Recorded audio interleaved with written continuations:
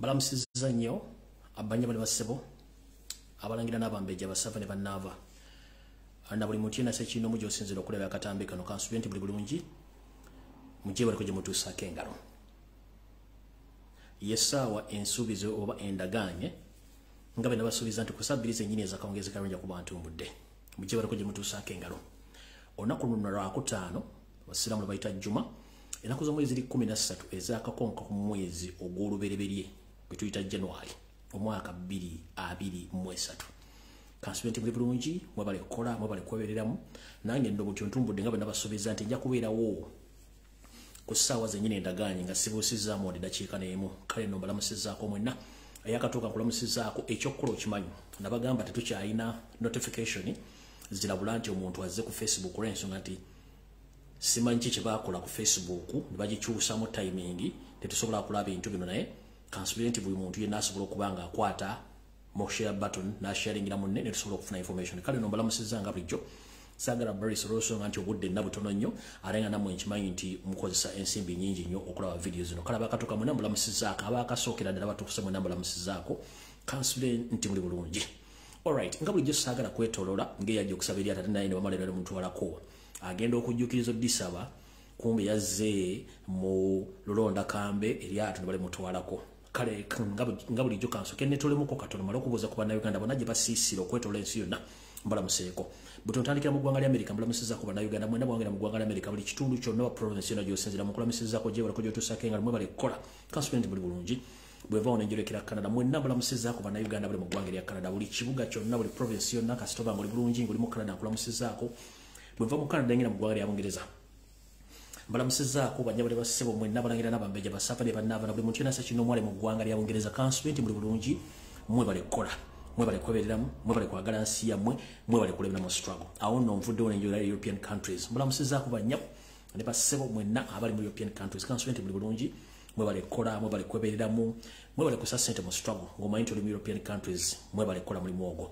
bwenva onengenda mu Asian countries oba ku Asian continent mbalamusizaako banyabale basebo mwenna abalangira n'abambeja abasava ne bannava na buli muntu yena sekinoomu awuliriza information eno ng'oli ku Asian continent kulamusizaako bweva onengera mu Middle East mbalamusizaako mwenna bannayuganda bali mu Middle East buli nsi yonna mwoli nga mulaba videos no batumiddeko nnyo mu bali kwagala nsi yamu bali kwebera mu bali kukola awo nno sisobola kuvaawo ate nga nsooka kutumira ku bannayuganda mwenna abali e Bahrain naddala okusinzira abakola mu McDonald's zonna mu Bahrain mbalamusizaako mbaagala nnyo bannayuganda mwenna bali e Bahrain abakola mu McDonald's restaurants okwetola Bahrain mbaagala nnyo bwobanga omanyi nti oli munnayuganda ng'oli mu Bahrain ng'okola mu McDonald's wonna w'oli mu Bahrain ng'okola mu McDonald's nkulamusizaako mwe bali kwagala nsi yammwe mwe bali kwebereramu Kansubienti buli bulungi bweva mu Middle East nenjolekera ku lukalu lwa Africa mbalamusizaako bannayuganda mwenna abawangaalira mu Africa buli nsi yonna mwoli mwe bali kukola mwe bali kwebereramu mwe bali kwagala nsi yammwe ate mwe bali butagivaamu nakulya mu nsi yammwe luke kale nno bwe mbanga maze okubabuuzaako bali ku Africa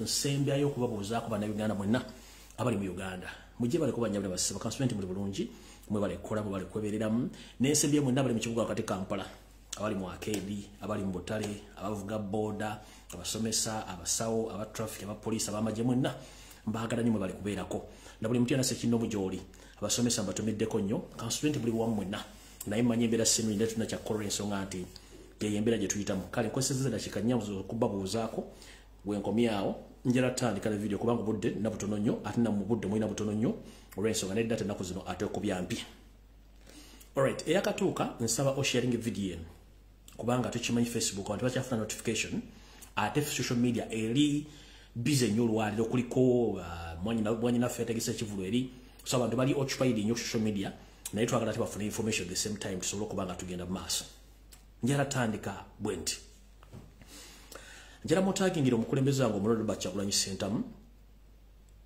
njala mutagingira abakulembeze ba national platform bonna njala mutagingira Yoseri Tebabiro tapasiri mutano wakala yisere tamzeze ensanga bisibe abereko kuno njagala mutagingire Frank Gashumba abereko ku video eno njala muwala wabereko njala mutagingire retired Kano Lutaya Derike abereko kuno nakabijjako nakabafira bali amachindi abagala okubba ettaka njala mutangira abantu bonna babereko video kubanga na information jira kuyisa mu gitegere bulungi nnyo nga nenda bugisimufu njira mutagingire MS spokesperson njira mutagingire omwogezi wa police abere kuno ku video eno raro njira ku exposing abantu bano n'obulimbo bususse njira mutagingire abatuze bonna abali mu kitundu ekya Nambole njira mutagingire oyo mukyala kyalisiima oba kyakusiima osi wabyogedere abereko kuno njira mutagingire akolanga chairman wa kisawe kye Nambole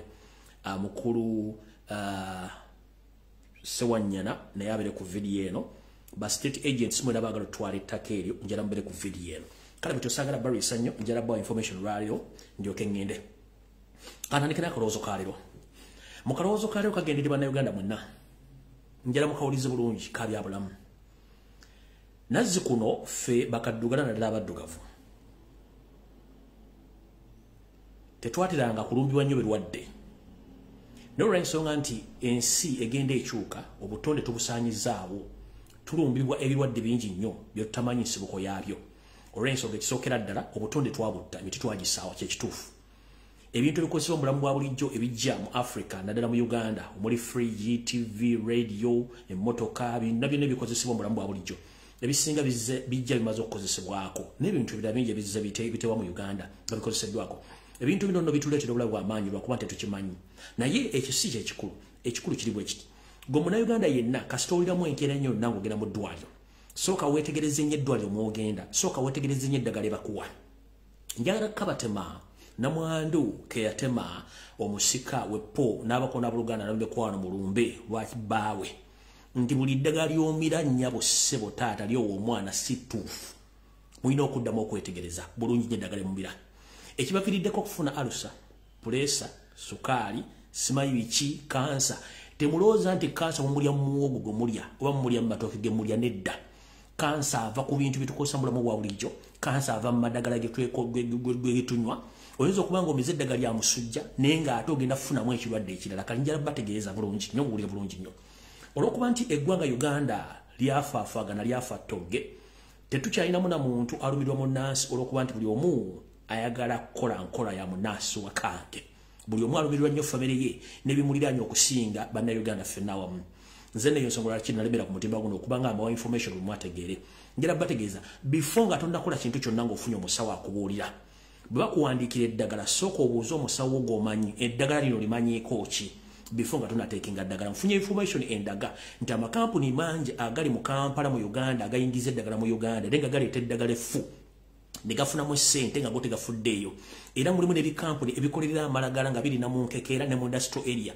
nga bafulumya amalagala ag'obulabe ebyobulamu bw'Abannayuganda olowooza omize panado kumbi omize butwa olowooza omize metakelfini kumbi omize bitwa olowooza bakuwadde eddagala lya kansa kumbi omize kansa yennyini plus kitegeeza nti ogenda kufa mangu mujjukire nti abasawo bonna bali mu Uganda naddala malwaliro gano omumanga bonna baagala kutta Bannayuganda era njala kibategeeza nti gwe Munnayuganda agenda mu malwaliro gano omumanga weegendereze nnyo ng'ogenda mu Mulago Main Hospital eddwaliro eryatundibwa wuliriza nnyo ebitundu 4 ku buli 100 abasawo abaliyo bonna tebali qualified basajja ba SFC abali ku mission nga buli muntu yenna gw'atta afuna ekirabo nkiddamu abasawo bali Mulago Hospital 80% ba SFC tebali qualified kubira mu ddwaliro eyo nga mission gye baliko buli Muganda buli Munnayuganda era gwe batta bafuna ssente ekyo mukitegere bulungi nnyo tugenze ekiruddu kintu kyekimu mission y'abasawo bonna bali kiruddu abasinga obungi bonna ba fake doctors ne ba nurses eddagala babawa n'ebintu byonna babakolako byonna bya bulabe tugenze ne Kawempe gye bayita Referral Hospital nayo kyekimwegendereze nyamalolo ge mugendamu n'amalagala ge mwava otherwise mujja kusanga obuzibu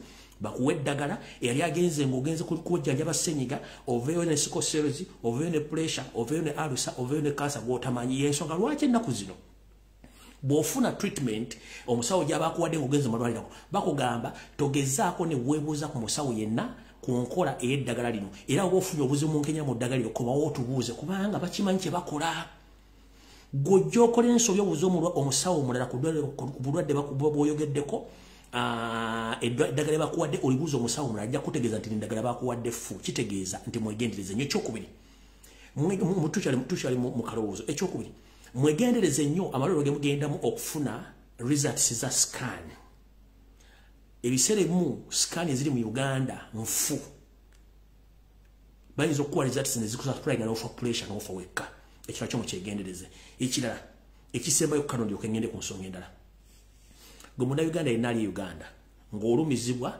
njala kugamba nti okusinga okuddako omuntu omuddagala gw'abazungu lwakiri weeyunire nnyo eddagala ly'ekinnansi liyinza okuyamba okusinga okukommonta omuddagala gw'ekizungu kubanga eddagala ekizungu lya bulabe nnyo okusinga gwe bw'okirowooza. So buli muntu weefeeko ng'ogenda mu ddwaliro kubanga obulamu bwe bulamu nga olina ssente ate ng'oli mulamu, otherwise bw'onoogajjalira ojja kuba ogenza.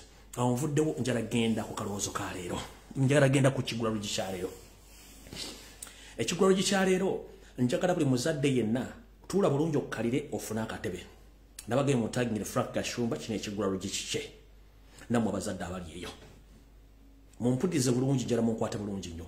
Ekirala guno omwaka gunsobedde gudduka speedi, twandibanga tuli mu December 2023 nga tetumanyi kubanga twakayingira January ne speedi kututambulira nnene nnyo. Kale mwegendereze nnyo ebitambula ku social media.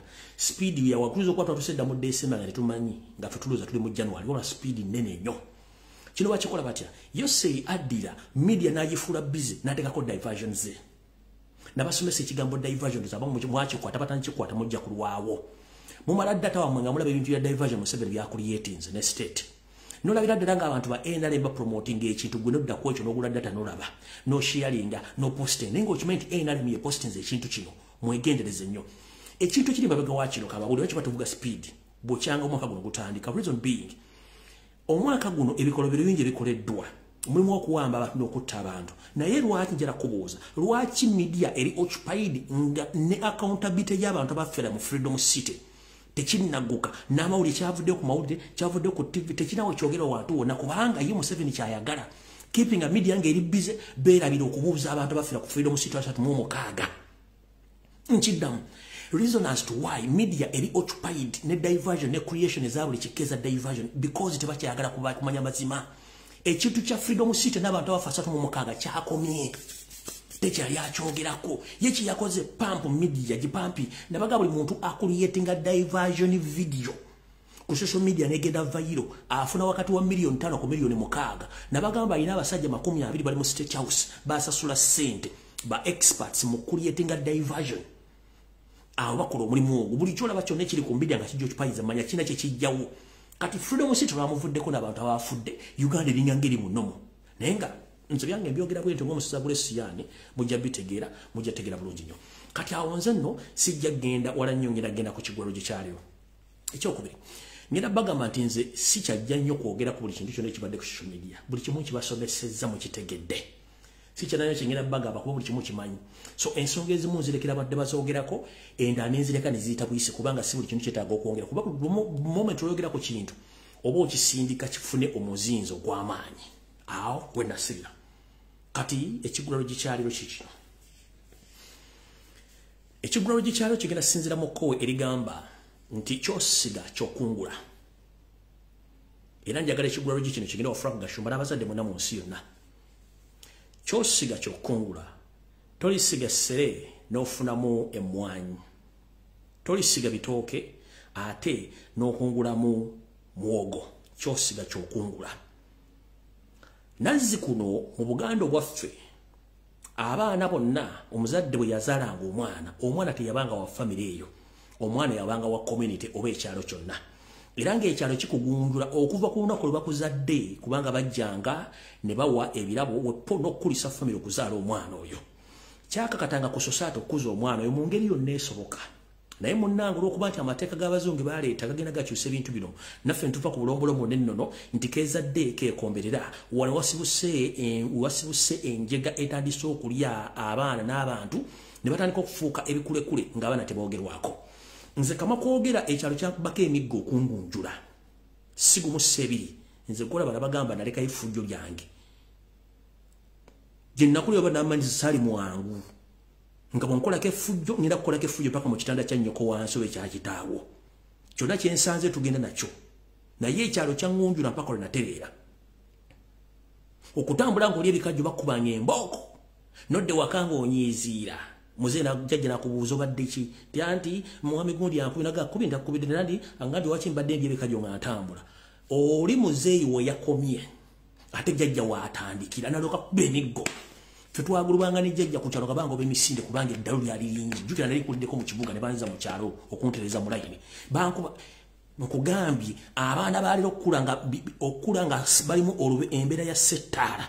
Kubanga community twagijjako obuyinza obukuza abaana buli muntu agakekombera kazaala kekomberera buli muntu takyafaayo mbusimanyi omwana ngetakubwako tumayi bwe yasuze sibe biki yensonga yakuzadde emizingiriti ku ssaazi okutwogerera. Ebintu biri mu social media abaana beyambula abaana bakola buli kimu eddembe lisukkiridde obungi bwe tunayagala Uganda ey'enkya tulina okuba nga tulina ebintu bye tulina okuzza. In fact parliament ne minisita gye baateekawo ekwata ku mbeera ey'okuzza abantu empisa erina okuddamu okubaga amateeka mapya. Otherwise bwe tutakikole tuyinza okugenda okukkana myaka nga 2 gye bujja nga tukyalira muntu asobola kwesimba wadde kwesiwa nga zonna nkwezenge bantu bawutta bantu baseegu tebakyalina kye basobola kukolera ggwanga. Kino kibagamba kati kino kijja kuki nzize mbaga bintu bingi nnyo era nga abantu bawoza musajja naye naye ng'ate ebintu mbirabyeko byennyini. Ngenda kwogera ku mukulu ono katono nnyo mu kigulalo gye kyaleero ng'omuzadde ali eyo okimanyi nti kyosiga kyokungula enkuza gye bakkuzaamu automatically gyojja okkuzaamu omwana. Gw'omuzadde waba bakkuza muwawa automatically n'omwana agenda kubanga ajja kkuzibwa nga muwawa. Omuzadde obanga watuuzibwa n'obuulirirwa era n'okuwulira bulungi kitegeeza nti ekkubo liwayita mu bokko lyolimu naawe lyogenda okkuzaamu omwana. Omugenzi Erimaani Basudde yayimba n'agamba nti tuwase oba tuwase enju yalina ensonga lwaki kubanga edda baatulabiranga bulabizi abakyala ab'okuwasa kubanga babanga n'ensonga oleme ggwa mu bintu nga bino owasizza omusegula owasizza omusege omusajja akuwasizza musizi biki baatangiranga ebintu bingi ne kati nnaku zino bwe twogerera buli muntu agenda mu bbala jjajja omukazi ono agenze mu kalyoke jjajja mukazi ono agenze mu muki jjajja omukazi ne tusanga ensi etuli mu ngalo zaffe ne tuganya okutegera kyetumu. Yensonga lwaki nze buli akompulinga social media simanyi nze bamenya omutima simanyi laavu nagivaako simanyi abasajja babiri simanyi abakazi babiri sikyaseka siteekayo kyekuba nkimanyi buli muntu yakuzibwa bakagage. Omuzadde wanga yakuzanga naye yalimu amaka era nawe ojja kulimu amaka. Taata wanga yalina empisa embi nawe tojja kusobola maka. Kitegeeza nti buli muntu asinzira ku mbeera gye bamukuzaamu okubeezaawo famire n'abaana bimukitegedde bulungi nnyo. Kale nsimbudde omuzadde yenna ali eyo engeri gy'okuzaamu omwana wo yengeri omwana wo gyali kusasulamu. Bw'omwana bw'omukuza nga tagambwako gwe kennyini ekisa kigenda tuuka akwekyusirize. Be baana olunaku lw'ofa ne banoonya ekyapa kyo ekiri ow'endagaano ne batunda byoleseewo ne babitunda ne batandika okubonaabona kubanga tebaagala kukola. Omwana omubuulirire nga yabuulirwa n'atuuzibwa era ne wabawo obuzibu omwana oyo yalowoozanga gwe omugenzi yafudde naye bw'obanga tewamubuulira kitegeeza nti walekawo nkwezenge tezirina kye zigenda kukola. Mukitegedde bulungi. Kati gwe kyoyagala obeera bubeere jjajja okuba musajja mukulu Frank Gashumba oli motivation speaker naye nakugambako listen nti you need to be motivated you yourself. Nakugambako nti you need to be motivated you yourself. Nawe kennyini weetaaga kubeera nga motivating olw'ensonga nti naawe oyina ebintu by'olaakinga mu bulamu bwa bulijjo. Bwe tuddamu bulamu bwa bulijjo bwe walimu oyina ebintu by'olaakinga so ekiriwo ku social media kati it's not a surprise kubanga this is what you make it to be. Kiwayagala okubeera ne kiwayagala omwana abeere kyekiriwo kati essaawa zino. Kati gwe kennyini eyita motivation speaker nakugamba nti oba tosobola kwemotivatinga kitegeeza n'omwana togenda mu motivatinga. Kati ebintu bibiri binjagala by'obyawulo olwaleero ekisookera ddala buli lw'owalampa ng'omuntu nga takuliiko ofuna backfire. Ng'oli musajja muvandimwe wajjira kuluma olinganga ngege ovumye Kyagulanyi ebbanga lyonna ovumiramu n'abaana binaakusiikirira naye njala kugamba omuntu yenna nga muganda obanga munnayuganda ng'alina obuvuno obuddo bw'omulemekerako nnyo n'omuwalampa kyetugamba nti bw'ologa omuntu nga takuyinaako buzibu byonna byogenza okukola bikuddira. Essaawa zino osasulira ebikolimo by'ovumiddwa lwa Kyagulanyi Ssentamu ne famire ye kubanga byabbulukukiddemu ggwe kennyini. Naye nga nakugamba nti weegendereze nnyo kyosiga kyokungula. Nakuwulidde ng'okaabya akajanja naye tekinnabe kikyali kituuza olw'ensonga nze nayogera ebyebinayogera n'embiteeko ne sijja bijjawo naye nga ekintu kiriwo ekiti njagala osooka otegera ebintu bibiri byanjawulo wakati njagala oyawule ekitakambaga wakati w'eppera n'entula bintu bibiri byanjawulo. Ekisooka waliwo kye tuyita ebirooto dreams mu luzungu waliwo kye tuyita reality ebintu ebirabwako byaddala ebikolebwa byo bintu bibiri. Kati gwe ogenda okunenya omwana ono ng'osinziira ku birooto byo naye nga tosinzidde ku kituyita reality.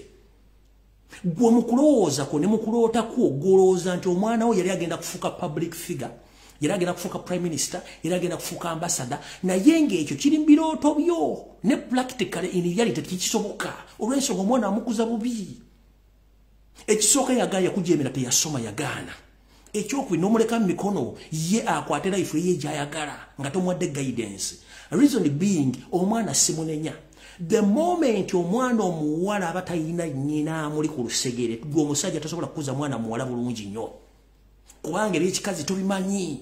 Abakazi bamanyi ensonga zaabwe ng'abakazi. Omukazi yamanya bw'ahandolinga mukazi munne so si musajja. Goyinza ogamba nti weeyita good father, you are protecting your daughter, but no. Women affairs remain women affairs. Men affairs remain men affairs. So, we're raising omwana oyo mu ngeri enkyamu olw'ensonga nti gwe wali musajja eby'abakazi tobimanyi. Don't blame that girl. It is all your mistake. Nga golooza nti wagoba maama we, ngolooza nti otegera bulungi no. Gwe omwana yayina ebirooto bye nga naawe oyina ebirooto byo. Kati gwe waddira ebirooto byo n'oyagala obiteeke mu mwana. Wiki nti omwana bwayeza emyaka 18. Ini reality alina okwesalirawo ng'omuntu kikyagenda okubeera. Kati gwe olowooza ayagala abeere doctor, oba abeere prime minister, oba abeere ambassador, which is not right. Ye alina choice ye kubanga according to the way how you brought her up, yensonga lwaki ali bwatyo. Ate omwana oyo mbabuulira kino mukijje ku nze. Gye bujja katono ajja kuvaayo abotole ebyama bino. Era nkulabula Gashumba genda mpola ku mwana oyo. Surprising ajja kunywa ekintu kyonna. Oba anywedde simanyi kumbucha, oba anywedde kintu kyonna kijjamu kuba public ajja kuvaayo ayogera ebigambo ensi ejja kukwata ku mutwe. Go slow about that girl. Kubanga oyo mwana alina stress, alina records ezitali nnungi ku ggwe. Abantu bwenna bawuliza ka video yako. Muwulira ng'omusajja ali somehow frustrated kiyali asuubira si kyeyafuna. Bwe mbagambire nti kyosiga ky'okungula wanu. Gashumba ayina ekirooto nti omwana ayagala abeere public figure nga ali ku international level ng'omwana si kyayimu. Kubanga enkuza gyamukuzamu yalinda. Ekyokubiri, ne bagambako mu video ne bagamba nti omwami ono olumu yakubako omuwala ono katono amutte ng'omwana ono yali amubanja ssente ze. Omulenzi oli omulenzi alinga owookusatu n'amukuba ng'omutta ng'omwana mbanjiza ssente. Kati mwawuliddemu ekyokugamba nti ssente simendi bw'omusaba nebo. It's because Gashumba aliyama nti omwana ono agenda kufuuka ATM ye ng'ateekamu password nga withdrawing your money. Which nti omwana yagaana okuwa muzeeyi we ssente kati kye kimufuukidde ekizibu. Olw'okuba nti first and foremost omuzadde talina mulimu kireereese. Omwana omusuubira kukola mulimu ki? Ekyokubiri, omwana ono talina parental guidance eri maama we ye yamukozizza. Ne bwandibadde nga wafuna omukyalo omulanga amanyi okusobola okukwataganya omwana yandibadde amugayidinga bulungi so siggwe. Omwana oli oyagala mufula ATM omwana n'agaana kubanga previously omwana yakubanjako ssente zisukka mu miliyoni 4 n'ogaano zimu omukuba mukubi. Ekyokubiri, omwana ono alina records ajja okwavya mu public azikuba ensi ejja kutya. Naye nze nkulabula genda mpula ku mwana oyo muleke abeere kyali kubanga sigwa amutegerera. Ekikusinga okukuluma nti omwana yagaana okuwa ssente z'akolerera azissa mu boyfriend. Kati gwe kikuluma okuba nti oli gw'oyise kkoni yalya ssente za muwalawo nga gwe tolina z'olya. Which nti buli muntu abeera ne destiny ye, buli muntu abeera ne choice ye. Kati ssebo ngenda kugamba omulundi omulala obanga omanyira abantu bangako wookoma. Naye nga nkubudde bye nkubuulidde nti mwana mugimu ava ku ngozi bw'oleeta omwana bw'alina okukula. Wakola ensobi wadde mama omwana yanoba walina omufunira omuntu omulala asobola omugayidinga n'amufuna mukwano gwe n'asooka abeerawo. Ensonga z'abakyala ziba z'abakyala n'ez'abasajja ziba z'abasajja. It was a mistake. Omwana oyo wakibadde wadde balumulekera nnyina n'amukuza bulungi nnyo kuba ensonga z'abakazi. So nno toddamu kuwalampa bantu wadde ogamba nti weegumya naye ekituufu okimanyi ate nga kijja kuvaayo wabula nkulabula. Tosindiikiriza omwana oyo. Nkubuulidde lwaliyo ekintu kyonna ekitategerekeka ajja kuvaayo ateeka nuclear ku media nga ne batedde voice note eyo. Ojja kwewuunya ensi ate ensi eri ewuunya. Kiki ekigenda maaso. Kinjagadde okutegeeza olwaleero. Naye nga bazadde mwenna mukuza abaana mu mbeera esoboka sina kindi. Abaana mutabakoze mu mbeera esoboka abaana bajja bafuukira ekizibu. Mukitegedde bulungi nnyo. Nze eyebadde submission ye ku nsonga eyo. Kubanga ffenna tuli bazadde ate tulina abaana. ate n'abazadde kino mukitegeere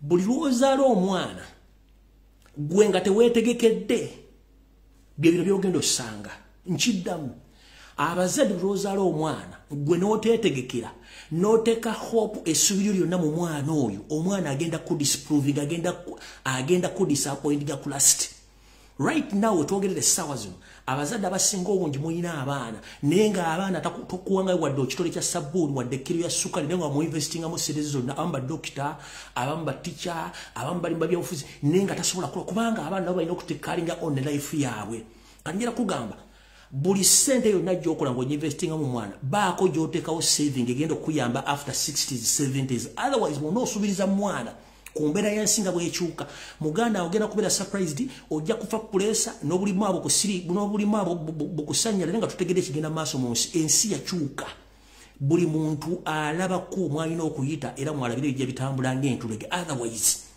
abazadde buli kyokola koza kabanye ng'akoza n'owebwa nti olina okwesevingirawo omwana wo atuukira okugenda nti ali independent nga nawe osobola okwebeezaawo gamba ng'olina bizinensi olina ennyumba z'abapangiisa oba oli ku faamu yo weetuulidde ng'omwana obazze oba tazze osobola okweyimirizaawo otherwise mu abazadde abateeka hope mu baana kamuinvestingemu ssente in return ajja kunziriza oswadde kwena ensi edduka speed ojja kufa pulesa bakusale ng'ofudde ate bakuziike ensi esigale ng'etambula kigula lugi nkigadde ngenze ku video yandeesa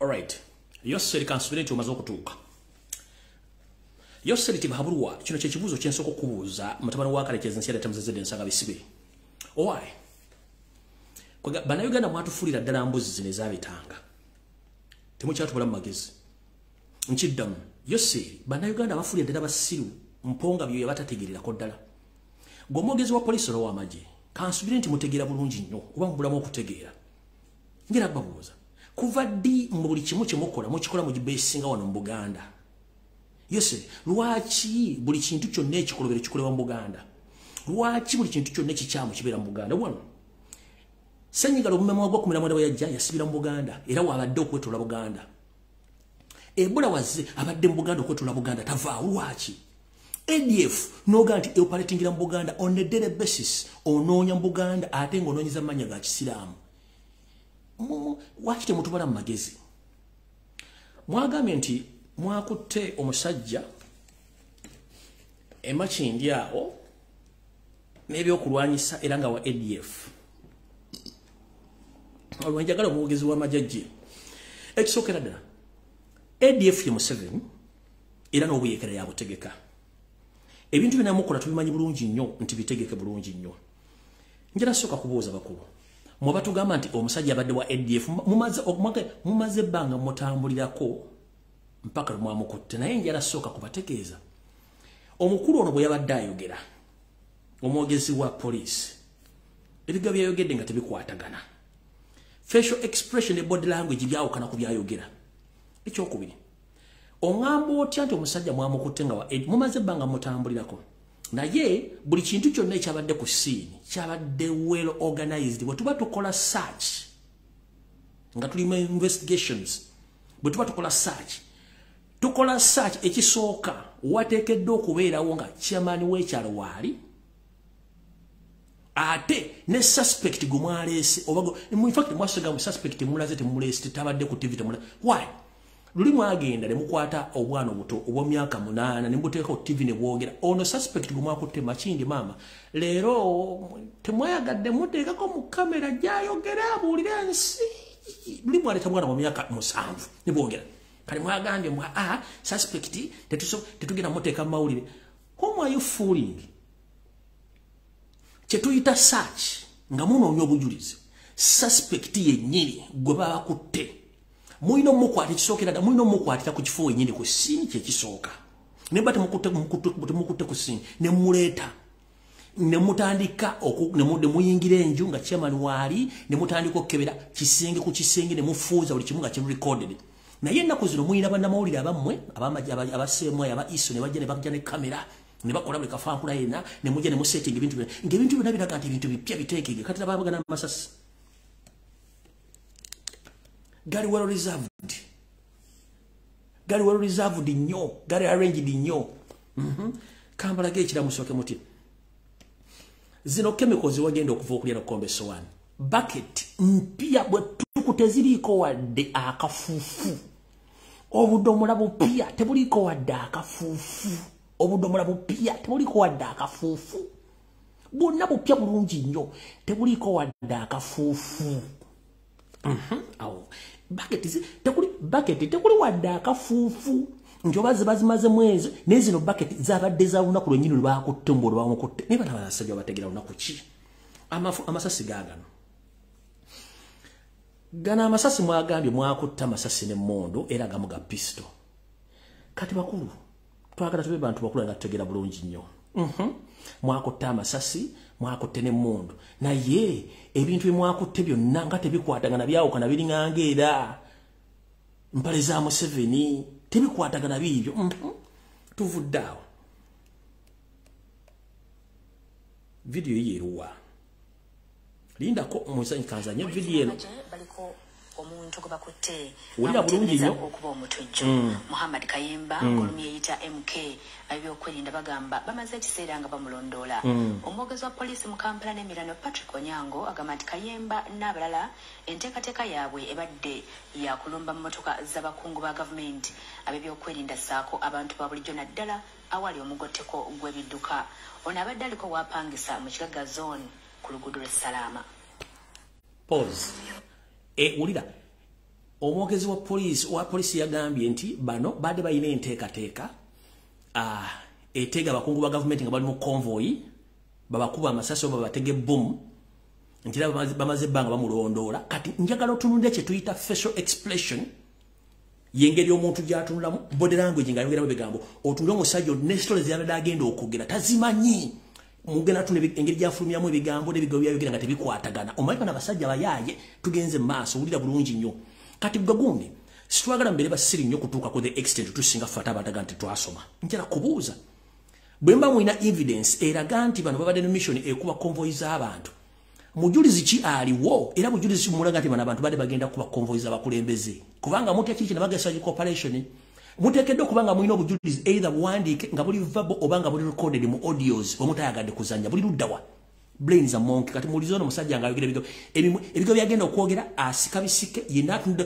omuntu wangu oyogera straight amaaso gano gabira mu kamera n'oyogera ekigambo nga okijja muto kirinako obuvunaanyizibwa nera bw'omusajja ono byayogedde ng'okyamyako katono kuva ku luguudo lw'e Salaama mu Kigaga zone mu ggombolola y'e Makindi ab'ebyokwerinda okuli poliisi etegulula bbomu poliisi erwanyisa obutujju sakaba amagye ga UPDF basazeko ennyumba ey'emizigo ebiri ennyumba enteri mu kikomera era nga Muhammad Kayemba ng'olumu yayita MK n'abalala abatanategerekeka bwe bapangisa ola kigambibwa nti babadde tebasulawo abakugu by'okunoonyeza okw'enjawulo ku bya bbomu batandise okubako ebibeekebejja okuva ku ssaawa 6 ez'omutuntu era nga bamaze essaawa 5 namba okuŋŋaanya kibayisa obujulizi ku Kayemba bade bamusindise ajje akube maddala abakulembeze ba government officials abatambulira mu convoy oba mu lunyiriri lwa motoka oba abakumaddembe abatambulira mu lunyiriri lwa motoka oba convoy oba tasobodde okukuba abo agende mu kifo kyonna eriwo jam akole kyasobola kukola ki okukola mubimu ku bizuuliddwa mu nnyumba eno poliisi byeraze bannamawulire kuwaddeko emmundu ekika kya AK47 amasasi sako emmundu eya AK47 n'amasasi naye tunuulire emmundu bano abasajja balina emmundu zebajja ewaabwe zebateekako ez'ebizikiti naye ndo zezimu ku mmundu zino enkadde okuva eri gye bajja batta abantu zonna zemmundu zebajja bafulontinga wulira bulungi ddala emmundu yiye emmundu mugira emmundu teriko na kiti yonna nkadde nzibu kati ate amasasi mapya emmundu bana abasajja babategerano tugenze mu maaso okukozesebwa okukola ebiwatuka ebintu gye badde gye twazudde abakozesa eyokukola ki eyokukola bomb twazudde material oba gye bayita falcon waliwo endala gye bayita sulfuric acid ne powder za njawulo waliwo nitrate lead nitrate n'ebintu ebirala poliisi enyenyedde ebikozesebwa bino obudomola bupya tebuliko wadde enfuufu eri mu butale mubutale bwawa naye abantu tebamanyi sebo omwogezi wa poliisi specific market sichi batunda zino powder chemicals mugamba zibaba bakutte n'abasajja bano waki tembala mu bantu amagezi kati National Bureau of Standards ekebera emitindo gy'ebintu bino emanyi specific market sibatunda ebintu bino era nga n'abagenda egula ebintu bino either ba chemists oba bantu abakozesebwa ku byokwerinda mulese ensawo namba erimu powder waliwo tugenze maaso how dangerous it is naye bo babimanyi ebizuuliddwa bigenda kutwalibwa okwongera okwekebejjibwa olida kati ebintu bino bagenda kutwala eri mu directorate ya forensic erinaggulu bongera okwekebejja n'okukola mu analysis okulaba nti bino bintu ki ate singa already amaze okuspecifying ebintu bibasanze ku scene kati agambe nti bagenda twala ebintu bino ku directorate ya forensics enaggulu bongera okukebera biki already you have already specified chemicals musanzeewo ne gye betoloze babigula ate ogenda ate linda ko ogambye nti bagenda kuddamu bakebere nga bagenze enaggulu tukimanyi nti abakugumu okukebera ebintu bino era ba forensics na bomb squad bwamaliza mu video agamba nti bwekina bakiganye tujja kwetagisa abakugwa balabe balwa mu Uganda abantu abali qualified okebera ebintu byonna biba forensics na bomb squad bala kibe mugenda okuleta video yino kanjikomekereza okakasa ebimu bayinza okuyita ebitongole birala bitongole ki batwegateko bitongole ki bitongole ki amasasi mogala mapange bulungi nnyo bastola songa megali 12 tegabaddemu wadde akabeera kabisenga kapya anti Uganda eri wakati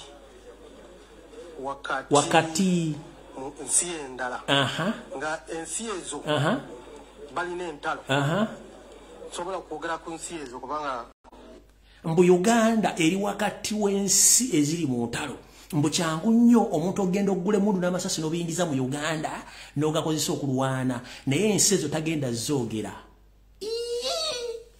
mu investigation bwobanga oli conksure ku information gyowa ngero ina evidence market gye batunda ebintu bino kiba kitegeeza nti you can easily identify abantu gye bajja ebyokulwanyisa biki kyekiganya okwogera ensi zino ensi gye tumanye eri bwolutale twetolodde ye Congo kati sebo gwogamba otyambu ensi zitotole ziri mu ntalo mutosobola zoogera tugenze ate nekirala ogamba nti mugenda kuleeta bano babalemeddwa mugenda kuleeta ebitongole ebirala ebinoonyereza bitoko bisobole okuwa evidence ku bintu bimwakutte brain is a monk ebitongole biri ebi one ekitongole kya police ekikola forensics kyekitongole ekinoonyereza ku buli julijulizi bwonna obwetaagisibwa okukola balyoke bakole faro y'ekintu kino okujjako n'ababbomu squad kitongole kikyemwina mu Uganda National Bureau of Standards tegenda kebera kilo za bintu biri original oba fake nemwe bwe mutulabako enviri nga tetukyazisala obwavu mulowooza tetuli bantu bala tutegeera kamalayo video yammwe bulungi nnyo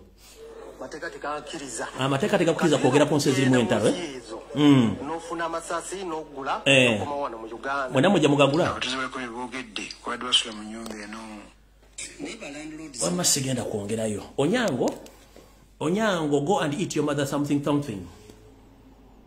because you think people are stupid that sisobola kwogera ensi zirimu lutalo mbwate tujja funa balaba expert mu Uganda mulimu ebitongole ekya bomb squad ate kya forensic kyekina obuyinza kati mwatunyalira mbweno mwe mujja kusirwaza banyamwe temujja tumanyira ku nsi kuno tukooyo obuyayi kyonna gye kiraga mufumba olugero luno okulutambuza mpola mpola lugukire ku Robert Kyagulanyi Center.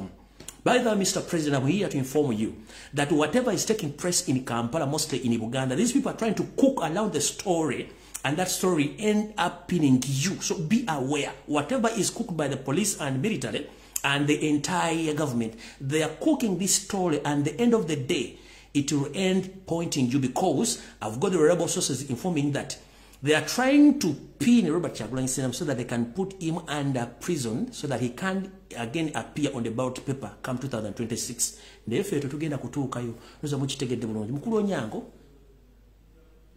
bye.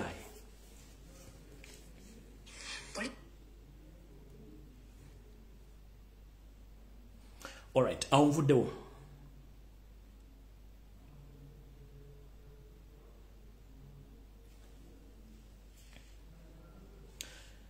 Kati nga bwe bagenda nti ebintu bingi bitambula. Ekiri ekkongo mu kimanyi muganda wange Pata jana bibagamba, ASP asimwa jana bibagamba ne mbitegeera. Kati njala bategeeza ekiri atabale kye kiri nasigadde waka. Ekiri ekkongo kisa kitokota. Oba kitokota si kisandikire. Naye njala bategeeza na kino kati bagamba empola. Abasajja nabaga bajja kwekulira akabazize kugulu kati bakeekuliddeko.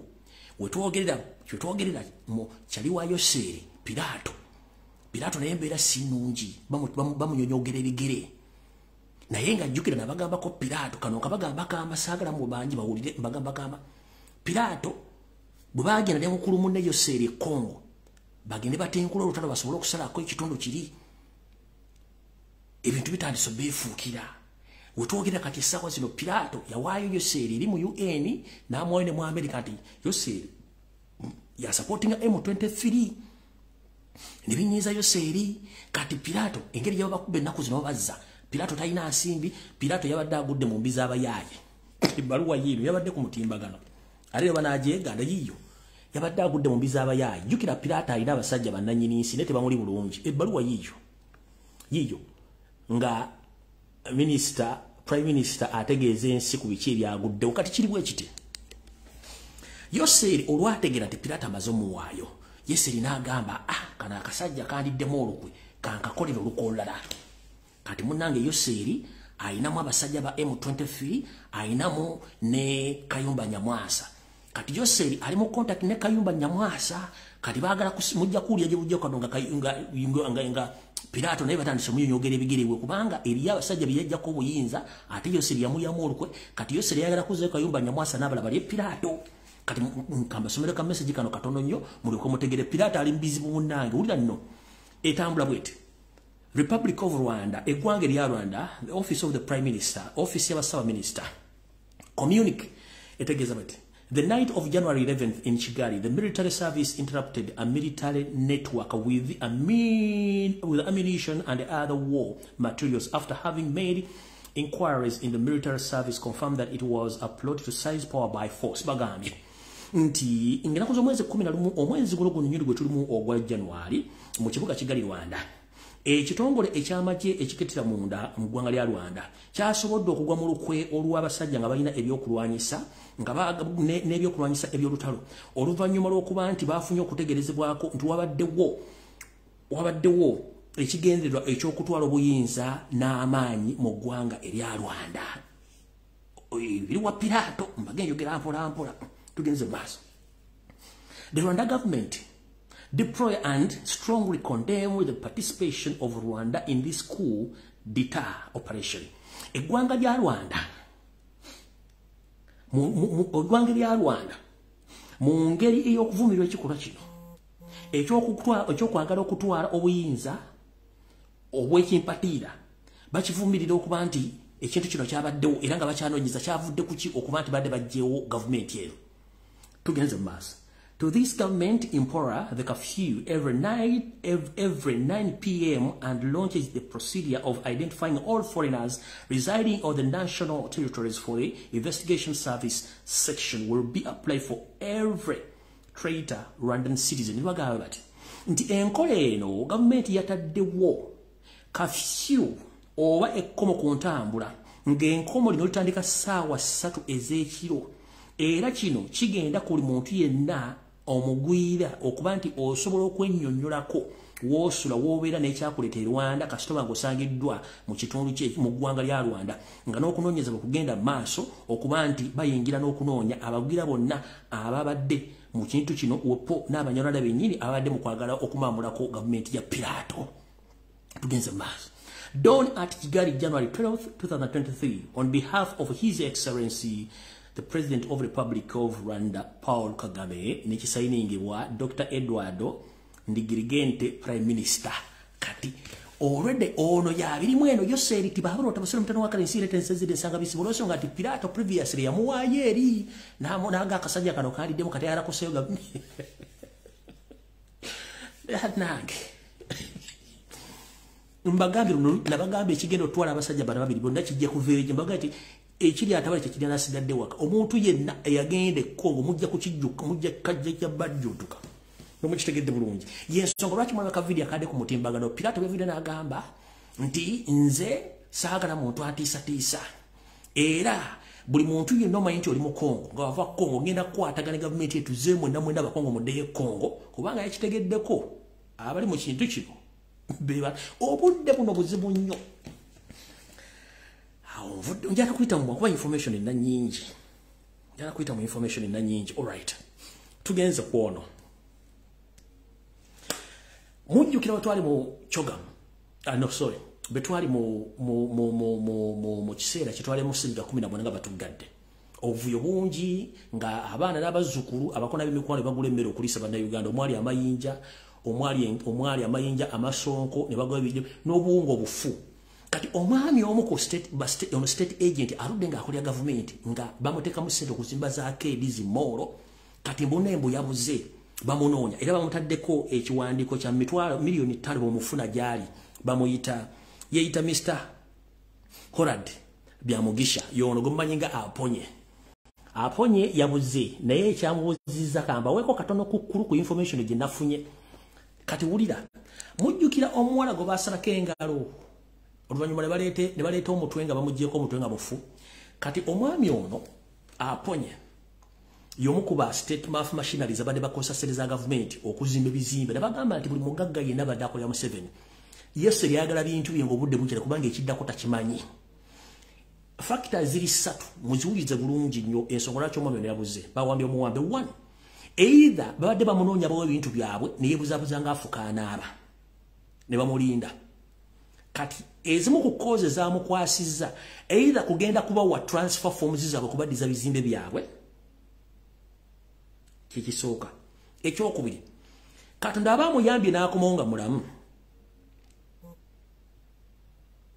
ajja kuba n'omukisa bw'abanga amaze obbo ebintu bwe nga temulinaako buzibu bayinza omuta naye ajja kuva nga amaze omusibaga era tajja kuwangala bbanga ddene aponye ng'afudde mujjukire ono alina akeedi ku Arua Park impetitive alina aponye hotel alina is it mega standard supermarket eniru waggulu ku park empya ne wala zonna zono omwami naye ng'ajjukira za first family kati ye mwami alina siriza abaana abantu bonna kati batandise okunoonya abagagga bakwata kimu ku kimu nze mbagambi either abadde ababuzaabuza nga tayagala bbawa bintu byabwe kubanga ssente azinda z'abaana abasajja bwaddanga mulamu Katonda yamanyi bw'anaabanga afulumye either ku bintu bibiri ayinza okuba nga mufu oba ng'amaze omusibwa mu butwa afe nga baakola omusajja wa Avema mwenna bamanyi Avema ye musajja eyazimba ebizimbe bya Kyogamu wali eyitibwa Obwebajja naye bambi temwategera nti sente zaali za Museveni ne family ye ne babasiriza Kyogamu nakati ebihoteri byabeeramu emiti kati nonde kibagenda omukola aponye so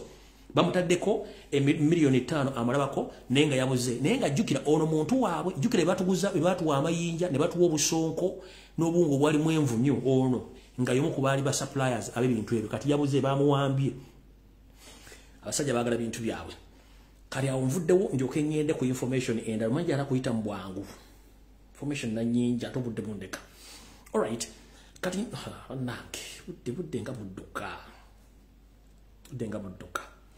ndowooza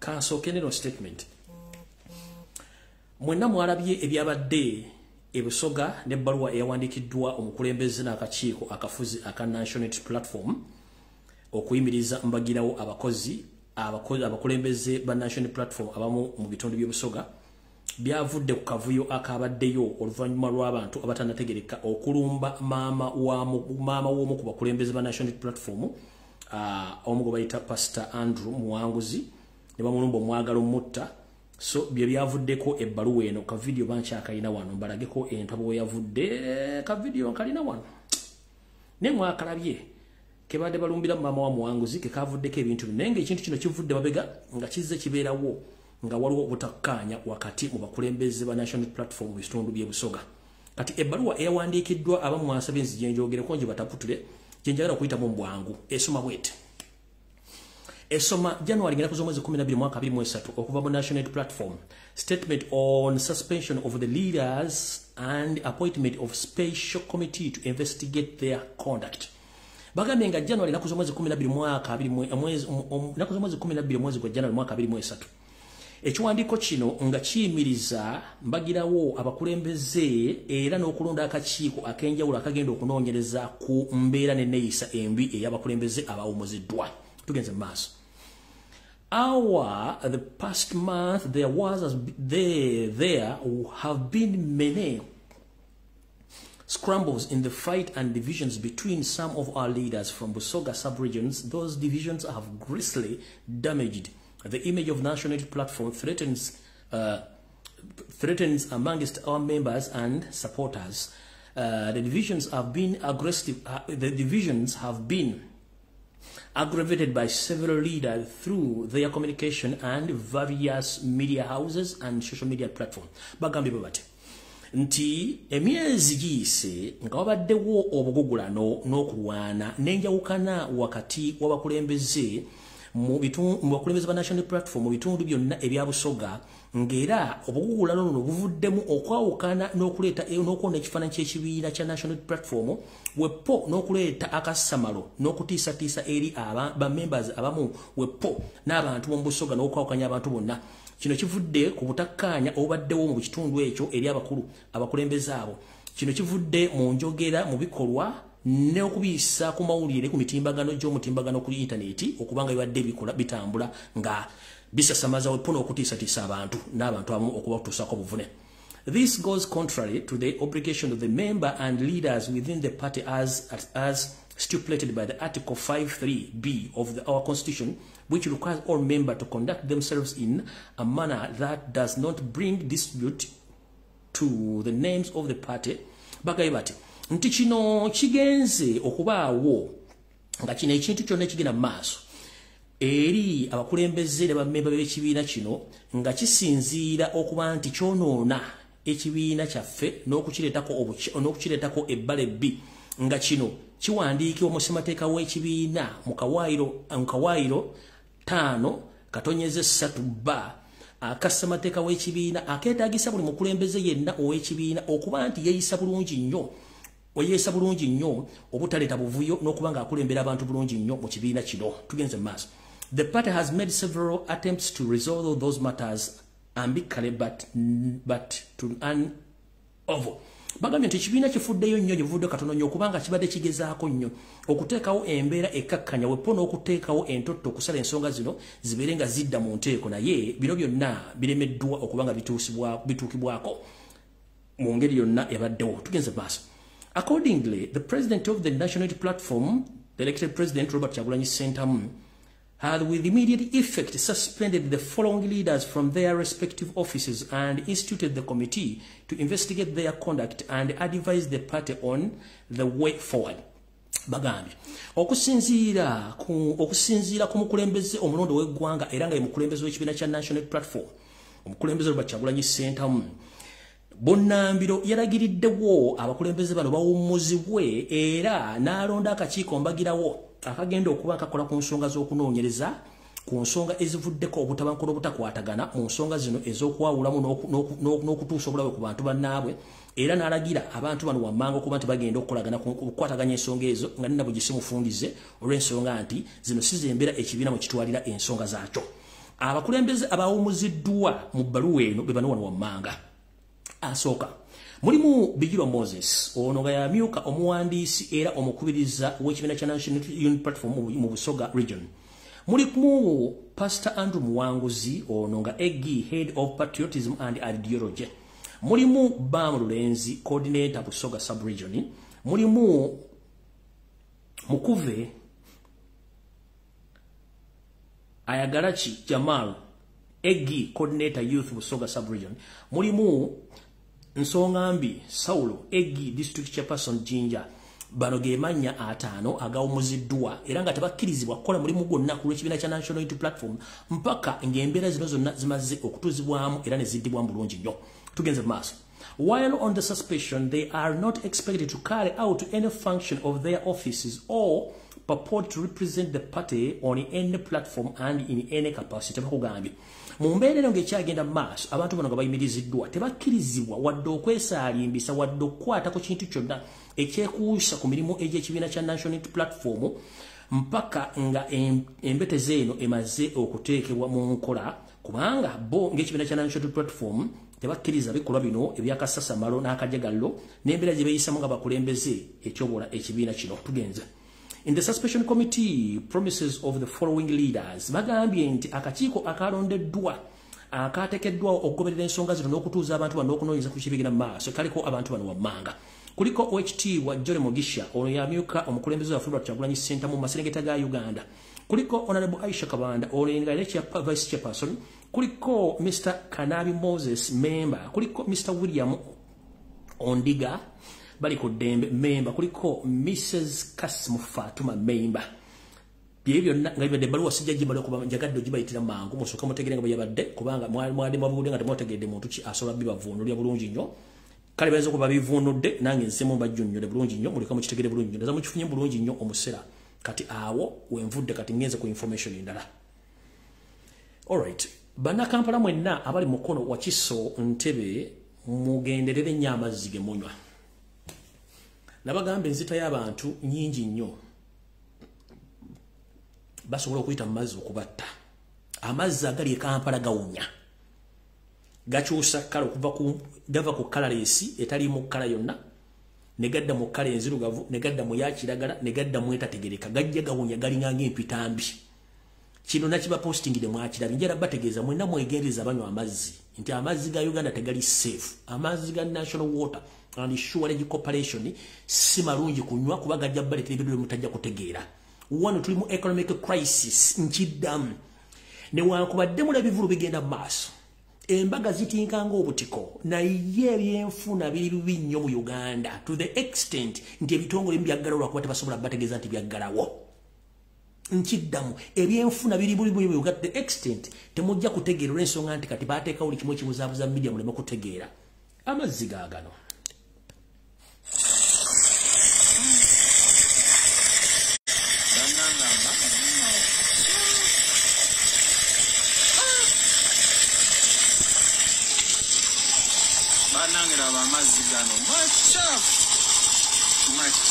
gava mu katampo gaavo gava mu kataapu naye amazzi makyafu.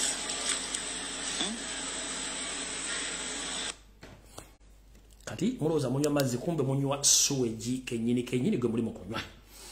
Awo nvuddewo njagala kuyita mu bwangu. Kano njala kagende gye muli. Mwenna bentegeeza nti eggwanga liri mu ntatala byanfuna.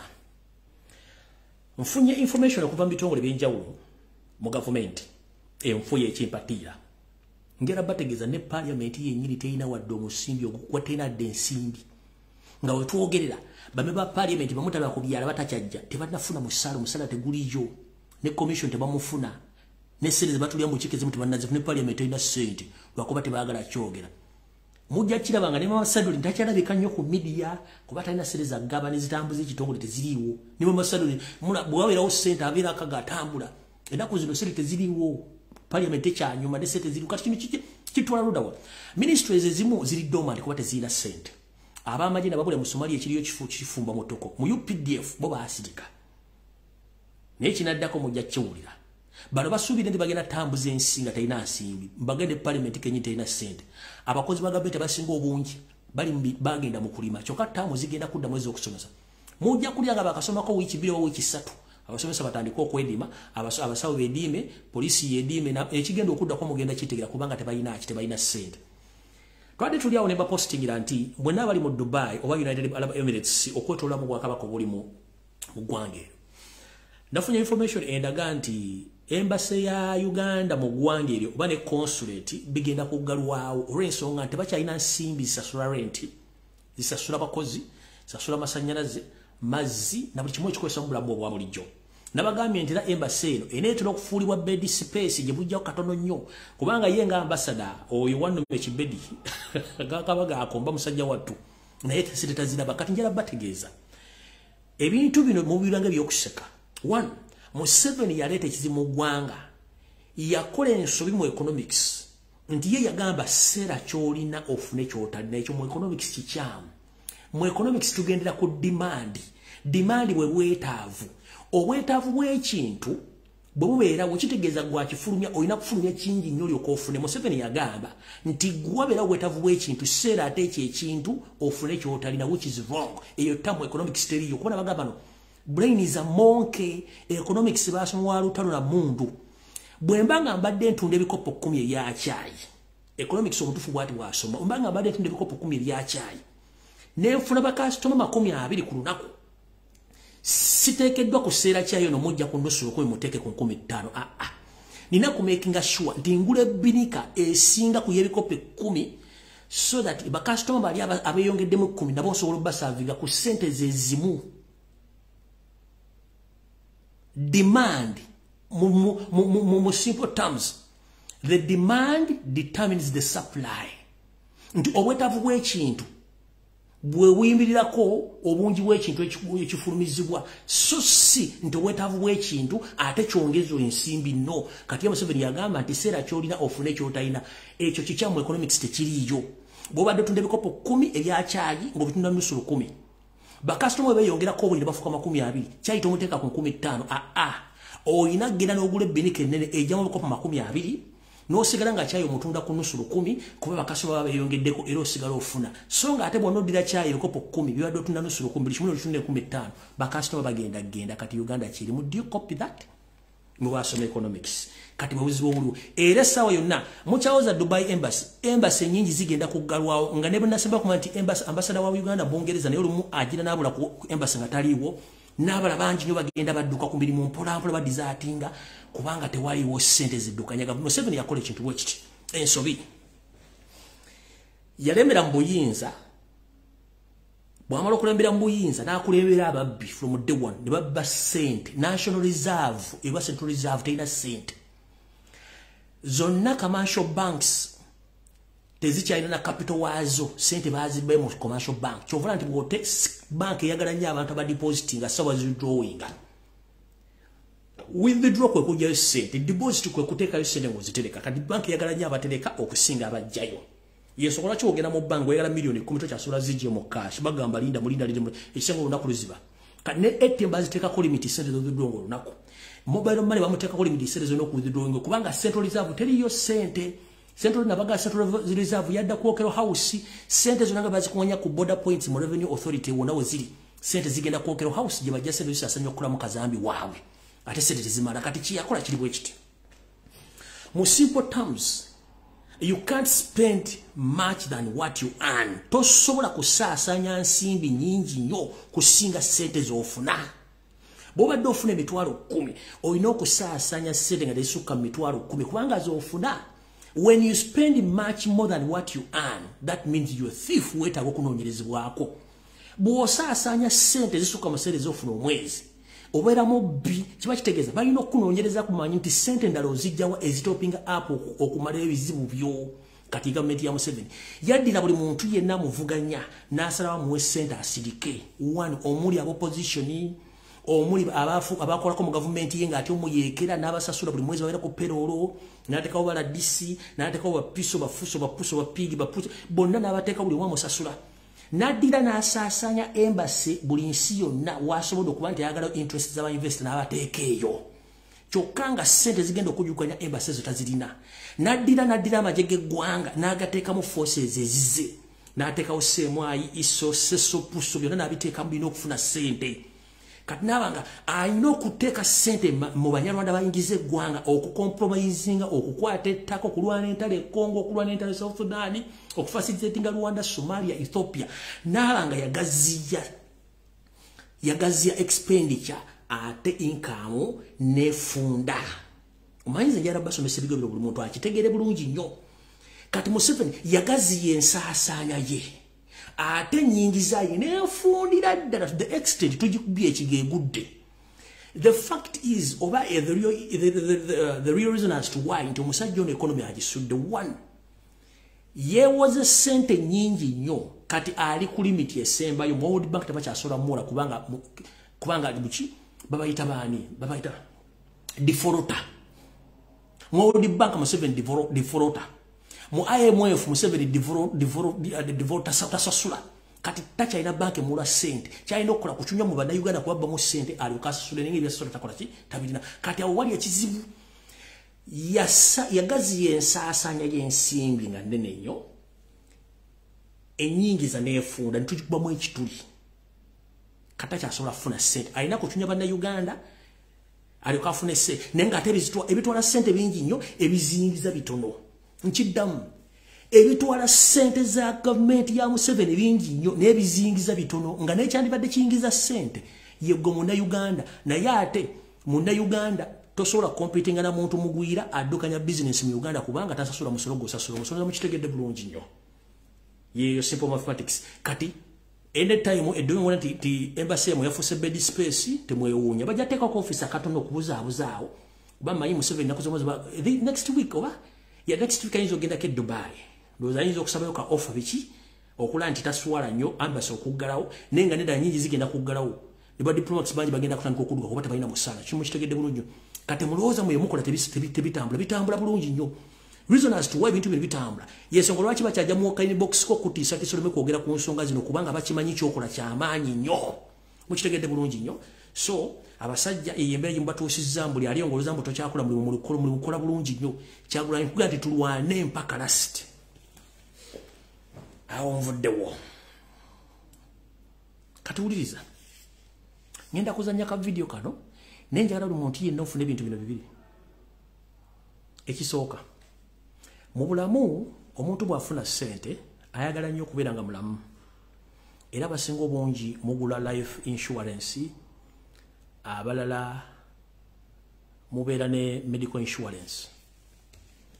Life insurance osobola okuteekayo obulamu bwo n'obuyinsuwalinga. Nti bwe bafunye ekizibu ekiti family yange mukisasula ssente zonna nezimwongeddemu nti ye egyo tutala life insurance. Waliwo kye tuyita health insurance nti osasula eddwaliro oba osasula insurance nti bwe mba ndwadde wa family yange teyeetaaga kusasula sente batola ku ezo. Bintu bibiri byanjawulo. Kati waliwo omusajja mu Faransa mugagga yasasula insurance n'ateekayo kye tuyita life insurance ya bukadde na bukadde bwa $1 nga bw'afa sente zino family egenda zifuna. Kiki ekyaddako gaayo ono yakola obusiru ayina abangi mulaka mwabukola nnyo. Gaayo ono yamanya nti ensi yalwana ne Ssenyiga 19 wepo n'engemeso zonna ezaaliwo.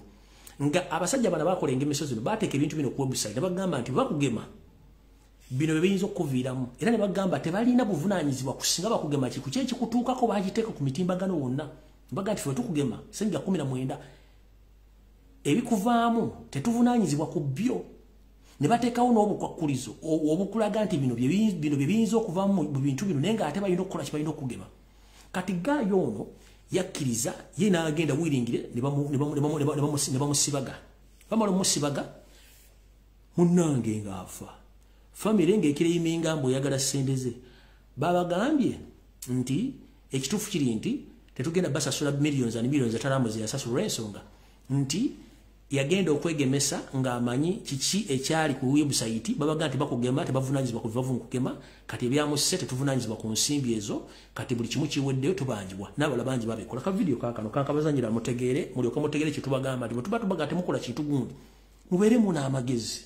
Kankabazanyire. Dr. Peterson Pierre with America's Frontline Doctors bringing you today's Frontline Flash. So in France, there was an elderly, wealthy businessman who got out life insurance for millions of dollars. He got the COVID vaccine and he died. So the life insurance company is not paying out because they decided that the COVID vaccine is a medical experiment and death from a medical experiment is not a covered entity. Furthermore, even the judge says that The side effects from the vaccine are well known. They've been made public. There's absolutely no way that this gentleman could not have known the side effects. He willingly chose to get the vaccine, and he died as a result. And because it was a choice, they're calling it a suicide. And suicides, along with death from experimental drugs, are not covered in life insurance. So I know what you're thinking. Oh, that happened in France. Takyesiga kidda Bulyomu weeterewo kyoyagala kulenga abantu abakulu. Kale kanyere ku information tudduke mankuba nga tusigaze dakiika 3. Alright. Iyo diversion ibagambye economic crisis ibagambye biche bifacinga imwa atugenze ku Nambole. Ettaka lya Nambole njagala munjulire ng'abantu abakulu babadde wano. Ekisaawe kye tukitute ku ttaka lya Buganda. N'abulira story ettaka eryo buli kimu ekiriwo. Nemba gamba nti ekisaawe kino nga kikola kyakolebwa perimeters yetuyite bisaakaate byasookawo nga tekyafikitinze bantu balirawana balisigaddewo. Naye we twogerera essaawa zino Janet Muhoozi n'abasajja bali mu State House mu mafia baagala twala ttaka lino. Before bino biranga tebinajje beekola novetinga ekisaawe Nambole. Already baali bazimba dda nga babeetoolozza ettaka lya Nambole limu balitutte. Ne basibirayo n'abantu. Ba state agents, ba state mafias. Era bino nga tebinnabaawo kati bino beekwasa mbadde bali innovating nga sibe bazimbyeko ettaka lino baagala dditula nga limaze kuzimbibwako kisaakaate kyonna. Naye bino byonna bigenze okubirawo nga okuzimbako ebisaakaate bino byatandika dda ba individual muno nga bikulembeddwamu ba state agents nga balidingibwa mu Muhoozi ne Janet ne Museveni nga beekwasa mu simu bya kisaawe kumbe bananyini baagala kutwala ttaka lino. Otwogera abantu abali kuliko ettaka lya Buganda kuliko n'embuga za Buganda n'embuga y'omuzimu gwa Nambole. Abantu abasoba mu 1500 tebakyasobola kufuna access we bayita babasibirayo babawadde ennaku balyamuke then babala okukola ki batwale ettaka eryo. Kino kyenjogerako nkibategeeza nti tosobola kuddira muntu n'omusibire kuwa badde ayita ng'ate n'abaasooka okuzimba ekisaawe perimeters ze baazimba zaali tezituukawo. Ekigendera kyammwe ki? Abasooka okuzimba ekisaawe China perimeters ze baakola oba ekisaakaate kye basooka okukola kyali tekiyiteyo gye muyisizza kisaakaate kino. Waba muyina personal interest buli kimu mwagala mu kitwale. Ne basajja mmwe ettaka lino bagenda baziika nali kiki? Kubanga oli omwana bwe yakuba essimu yaŋŋamba nti omulambo gwayita mu kituli neebuuza yi omulambo guyita mu kituli kitya. Naye kambazanyire ka video kantuve wano. Kaakano mulyoke mutegeere ensigo etambula bano abasajja b'ettaka bagenda ditwalawo bannange. Kaakano abatuuze ku kyalo Katooke ekisangibwa mu zooni ey'Ekireka mu Wakiso bawangalya ku bunkenke olw'abaddukanya ekisaawe ky'e Nambole abasiba ekikomera okwetooloola ekyalo kyonna ne batalekaawo na mulyango we bayitanga akati bayita ku kigoma ekikulukusa Kazambi. Bw'owulira nti abatuuze ku kyalo Kiramba beeyambisa kigoma ekikulukusa Kazambi ng'ekkubo okuyingira n'okufuluma ekyalo oyinza okuwakana okutuusa ng'olabyeko nga babikozesa.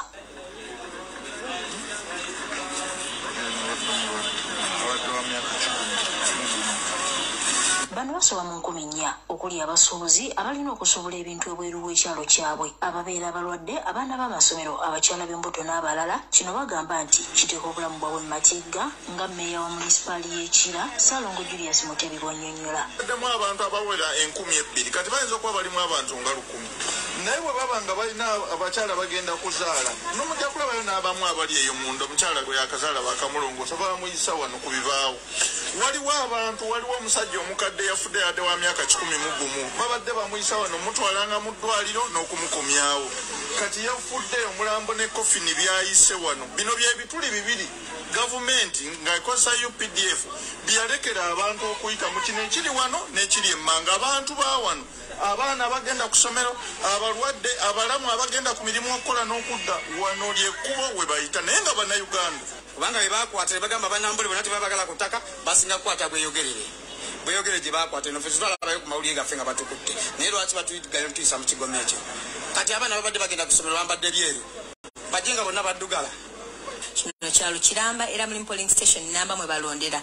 Gavumenti weegaze dingira polling station nti eri wano kitegeeza omuntu abaaliwo abamungi nnyo ddala era ye space gye tulina side zene Katooke awalonderwa. Ono agamba nti embeera eno abatuuze gye bawangaliramu eraga obutali bwenkanya gye bali era nga ne gavumenti eringa eyabeerabira kyokka nga basasula omusolo era ne basaba gavumenti ekaka abaddukanya ekisaawe ky'e Namboole bawa abantu we bayita. Wonna baggalawo basooka ne balekawo geeti ne balekawo emiryango ne bazimba newalalawo nera nga batuwadde essuubi nti paka ng'omusango guwedde nga bafunye bwe bazza abantu bajjanga kubaleka bagire nga bayitaawo naye bwe baamala nawo ne bazingizaawo ku mmundu ku mudumu gwa mmundu n'amakubo agaali wa geeti ezo ezaali nazo ne baziggala. Ng'era erabika ndowooza yatwerabira kubanga kino ekyetuliko ffe tetukimanyi. Wantu we tuli si ngeri gye baga nti wa Namboole naye nga si wa Namboole. Era emisango gikyali mu kooti. Naye kati tetumanyi.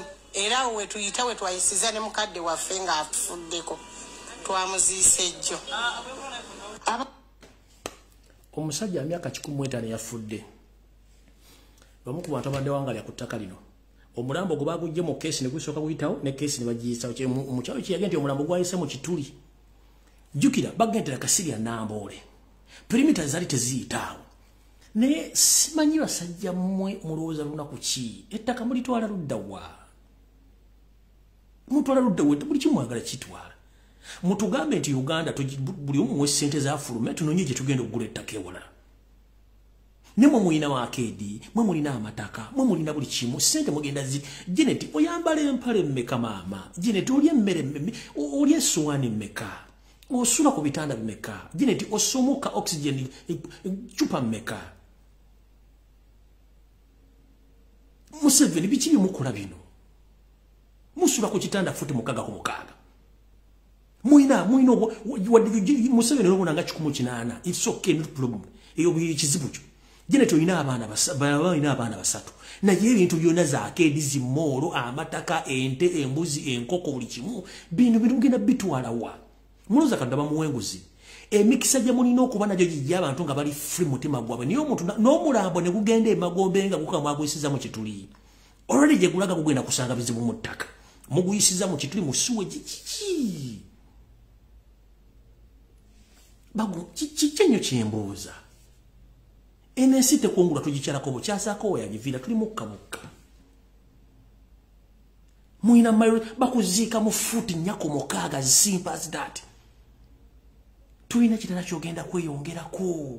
Emmero lya suwaani emu. Ne olya chips tosobola kulya omonde busatu butando. Enkoko olya kisambi kimu. Ne muvulubana n'ensi no mugenda mwaki mufanensi yaki. Muli mukutta abaana b'abantu. Kati baba abantu 10 nyamba sibiddeyo bagenda kuyitawa. Gosula mu state house amagulu gataddiru walugulu mukunyampulukuka omuko kulemedde mu kuzimbiza amagulu kuzimbiza amatama n'envizize kubanga buli kimu mwagala mu kitwale. Jangu nosule ku state square woteke kitando mwete osula mu Kampala wakati ensimu agitwala. As simple as that. Kandi kyekibuga wakati eri entebe wala nnyo. Jangu mbere ku state square ne bombo tekewo kitandaawo mumulyoka mufuwa omuka mutegere nti ensimu agitwala. Buli muntu mufudde buli muntu muledde stress abantu badduse mu nsi yawe because omusajja olwadde yafudde myaka 15 ayise mu kitundu ne mugenda jalaga mu ntana bagenda moteka ne agenda sanga ebizibu kiki naye gwoto wabuza lwaki oyina enjovu bakuzala n'enjovu yo kubanga bizibu mizimu gibadde ntemuwulira mulete kitana mu kijje mu state house sente mu kirete ku state square mbamubeera nti mu ensi ya mu mubeerawo mbamusula ne buli kimu kifudde kyammwe ensi mugifudde gyammwe buli mwe muyina emundu mwe muyina buli kimu muyina amateeka buli ttaka lyammwe bayida wale mbadekamba jukize ekintu kye bayita essa muyina essaawa ku ssimu muyina essaawa ku mukono obudde kintu si kyangu tayimu egenda kutuuka nga buli kimu kirina okudda gye kirina okuva ate eno Buganda eno Uganda Amini yaliwo Obote yaliwo Mutesa yaliwo Binayisa yaliwo Lule yaliwo where are they? Amini yaliwo where are they? Tayimu egenda tuuka nga tumuyina control ku kintu kyonna buli kintu kigenda kudde mufa kigenda kudde buli kyesetinge bulungi nnyo mukolekerawo okutulugunya abantu. You are nothing temuyina buyinza ku muntu Katonda bwe yatonda ku nsi. Ni mutulugunya omuntu omulambo gweta gute mu kitoli. Sincere omusajja olodi yafudde agenda bagenda mutekota ne respect mwali mwado omusajja ayitawo agende jente mu muziki already asose kuyita mu tanufu ayita mu switch kubanga buli kimu kyagala mumutunda matagalo tamafu mumutunda simanyi milk simejes gusubu ani simanyi onani fresh dale mumutunda buli kimu munatera tuguza no munatera kola factory za oxygen ngazana za mumutunda oxygen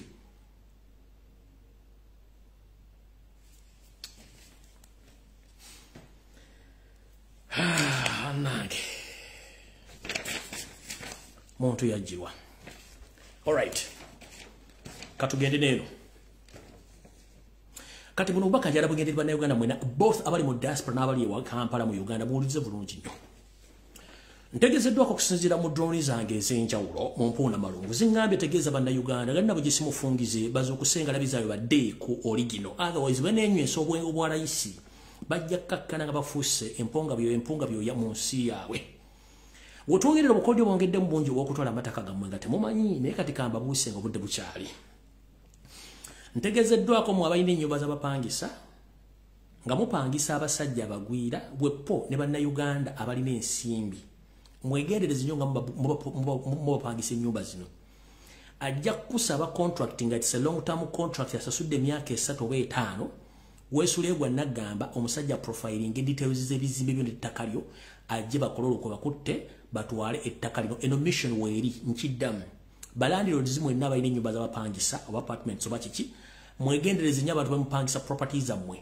Nagamba nti nza kati ate ennyumba eno nga bwefaanana sijjagala bwetu zengenda kuddamu ngi renovating najja nayiwa material n'akyusa ennyumba. Ennyumba bagikyusa nga agenda gikyusa dda for good agitwale kubanga mission eddako bagenda kusettinga fire bakutte olw'okuba mwakola long contract bagenda mulandiza ne bawuliriza ne bakolaga ne police n'amagye n'essaamu ne bakyusa buli kintu kyonna ekiwandiiko ne beddiza ebintu byonna byonna nga biri. Ekirala bangambye mbategeeze bannayuganda toddamu kulaba empuuna malungu oba ayogera Luganda oba ayogera Lusoga nagga nti njagala kunjazika ttaka kulooni oba kuliizi ettaka lyo lisigaze akakodi akalako kutwala ettaka kye bayita lease system.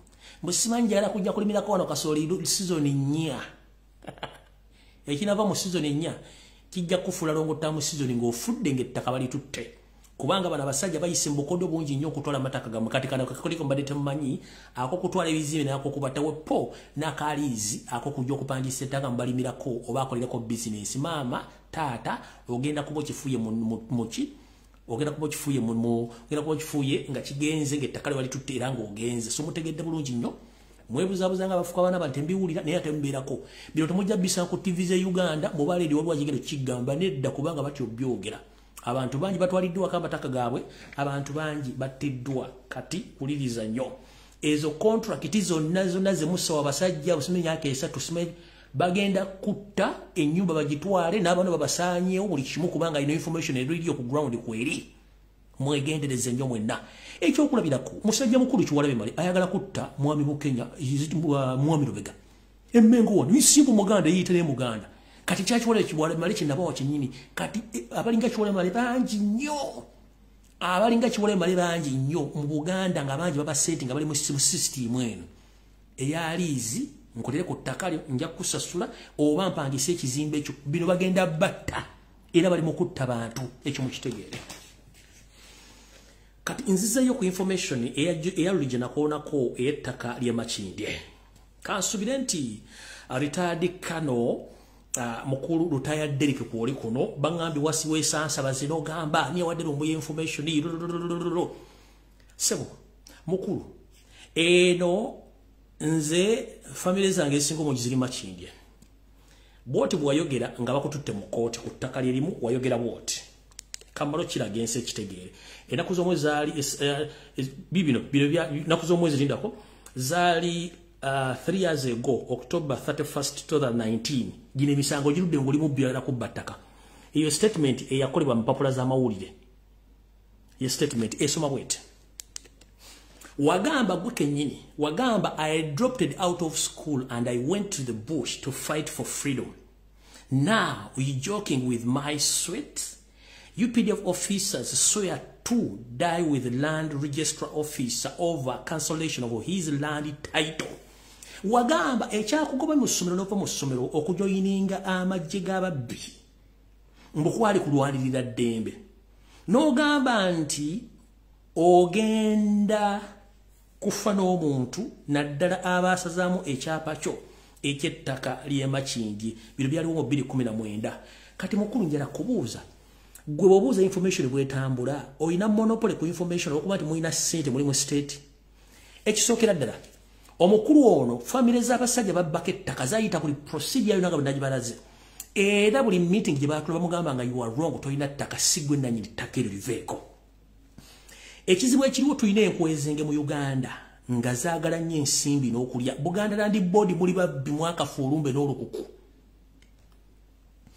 famire ya Sheikh Muhammad Bukenya is it Bukenya yes famire ya Sheikh Muhammad Bukenya singa mufaamu omuntu Buganda Land Board yes Sheikh Muhammad Bukenya Buganda Land Board mugenda kubanga muvunanyizibwa kyenkanyi ku buvuyo mwakula ku ttaka lya Makindi nkiddamu ettaka lya Makindi ebitundu 85 ku buli 10 ttaka lya Bwakabaka era basinga balinako ebyapa balinako ebyapa ebyalize byakyapa mu ngalo kati mukulu retired Kano nze na family Makindi omu ku bantu abaguza family n'ettaka jjajja wange Emmanuel Jombwe jjajja wange kati bombuza agenzi ya information kitegeza mumuloza mu musingo okutegeera fe batuzalya mu Kampala ndo basite boat tunga ku message bulujja mu firiji genda obuuze Emmanuel Jombwe yani genda ku Moland Pop uze takere okuva ku Moland Pop akushero waggulu bali abali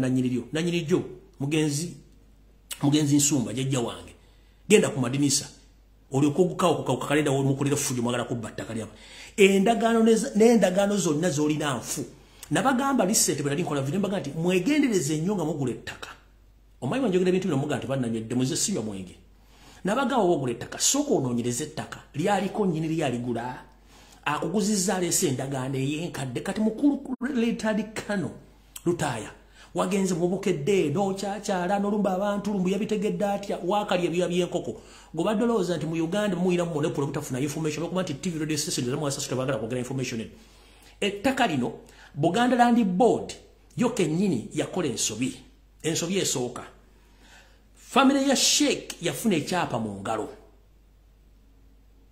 era ettaka ne balipunta nga bali awe endagaano Sheikh Muhammad kwe yagulira nkadde ku yiyo era endagaano eno eraga bulungi nnyo ettaka ly'omwami ono Sheikh welikoma ne welitandikira lekulikoma kati gwe kiwakola ogenda mu Buganda Land Board ngeyagala kyapa mu ngalo n'obulayibinga Buganda Land Board officials ne babackdatinga ekyapa kyo ekiraga nti go wasooka waawo nabaga mafia yali emmenga awo so nga ate omugenzi Sheikh Muhammad Bukenya ye yasooka okufuna ekyapa awo kati gwe n'ogenda mu Buganda Land Board n'owayenguzi ne babackdatinga ekyapa kyo kizza emabega kibenga kiyita ku nnaku ono omugenzi kwe yafunira ekyapa kyawo ndowooza otegedde mukulu tutegeera bulungi tetunywa mwenge tutegeera bulungi nnyo Buganda Land Board akavuyo akali awe Makindye ku ttaka lyo n'omusajja singa kufaako omuntu mujja kujja mu kkooti mu bitebye kubanga obuyayi bususse omwami ono mu kusooka bwe yali bimusobedde yasooka n'asindika omukyalo ono nga yenna nnyini kumbe yeebuzaabuza naye ng'ate ensi emumanyi bulungi nnyo kati n'ensobi endala kiyamaani ono Chrysostom Wakayamba Saalongo naawe singa famire y'omwami ono efunamu obuzibu nga mwabikoze ono Saalongo Chrysostom Wakayamba oyo kiyamaani avaako emivuyo gyonna ejokukola endagaano ez'ekiyayi oyo Simoni Chrysostom Wakayamba Saalongo ye kiyamaani w'ekitundu ekyo asaana kuba miggo era asaana kukwata mwana nagisi mufumbize ne Buganda Land Board mmwe mwagala okutiisa famire y'omusajja nga mwakola endagaano enfu n'okubuzaabuza nga ate kimanyi bulungi nti waliwo endagaano enkadde eziriwo eziraga nti oyo musajja talinaawo ttaka Buganda Land Board ne chairman ono mumuvaako obuzibu kubanga endagaano ekitumu kimanyi ettaka lya musajja yaligula kati mukulu Wakayamba Chrysostom Wakayamba Saalongo sebo weteketeke emigojo jijja emigojo jijja tenga jiriko ne fili bajja kukuba emboko nga nakabina kakabikule bakuyoka amazi bakuba emboko lojja okudda mulayi mutukoyo kubba ettaka ly'abantu kati bwe tuva awo omukulu ono mu kusookera ddala Lutaaya yakozesa omukyala mbu yenna nyine ttaka kumbe ye yali ayagala kusooka kuleeta mukyalo gwabafuwadingayo nga yenna nyine ttaka naye ate oluvannyuma ne bimukyukira nga tabitegeera bigenda okuzuuka ng'ate ye kennyini yali ababega w'ekikolwa kino ndoza mutegedde bulungi nnyo kati omukyalo ono gwengendo balaga y'omu ku makyala bamuyita Nakayita Opista ono Nakayita Opista yajja yasooka okwefuwadinga ngera ababbi b'ettaka babeera mbu yenna nnyini ttaka kyagenza okuzuuka oyo Nakayita Opista mukyala Nakayita Opista oli mukyala muganda ate oli mukkiriza swaza Katonda mu bufere bwo naawe ekyapa ekiriwaawe kisoma mu mannyago naye nga ate okimanyi bulungi ettaka mwalibba ettaka mwagala kubba ttaka lya mugenzi Sheikh kubanga mukozesa amawulire mukozesa ensimbi omukyala Nakayita Opista y'omu kubeefula ne bananyira ettaka eryo nga oli omusajja gwembalaze ono meja eyita Kano retired Kano inda kumayinza embawo ebintu byokubirako information ono gwe yasooka okweyubuliramu n'alyoka agamba ettaka lirye ng'ayagala kubba ettaka lya Sheikh kumbe ate omusajja ono musiru mu kusooka yajja kusaba kkubo era omugenzi Sheikh Muhammad Bukenya yali awuliwiringi omuwe ekkubo naye omusajja ono ngolooza ndookuba ali mu UPDF ye n'asalawo ate afaana deodorant bwannange fesi z'aba deodorant ono omusajja ate ndaba afaanamu gundi afaanamu foma HM wa Simaka deodorant tabanga ni ate ono baga mukumuka muganda ate oli ono afaanamu deodorant wait a minute tabanga mulimu akagano afaana deodorant aliganyira tabanga afaana deodorant aliganyira ng'alimu akaliganyira ono nno yali mukubba ettaka omukulu ono so nno n'akozesa omukyalo oyo Nakayi ne Buganda kati omwami ono ye mugenzi Sheikh Muhammad Bukenya omugenzi era ng'ekyamutisa ly'ettaka lye musajja wattu yajja ku nsi n'akolerera abaana be naye ne bamuviza omusu olw'ettaka we twogerera ettaka lye lireesa obuzibu nga n'abamu ku b'enganda bakubiddwa migo mizibu nnyo ku lw'ettaka lye yaleka kati omukulu oyo yali mu buvunaanyizibwa okwagala okutwala ettaka lyawo kambwongere information TV ze Kampala zaafuka z'abayaayi z'abanyampi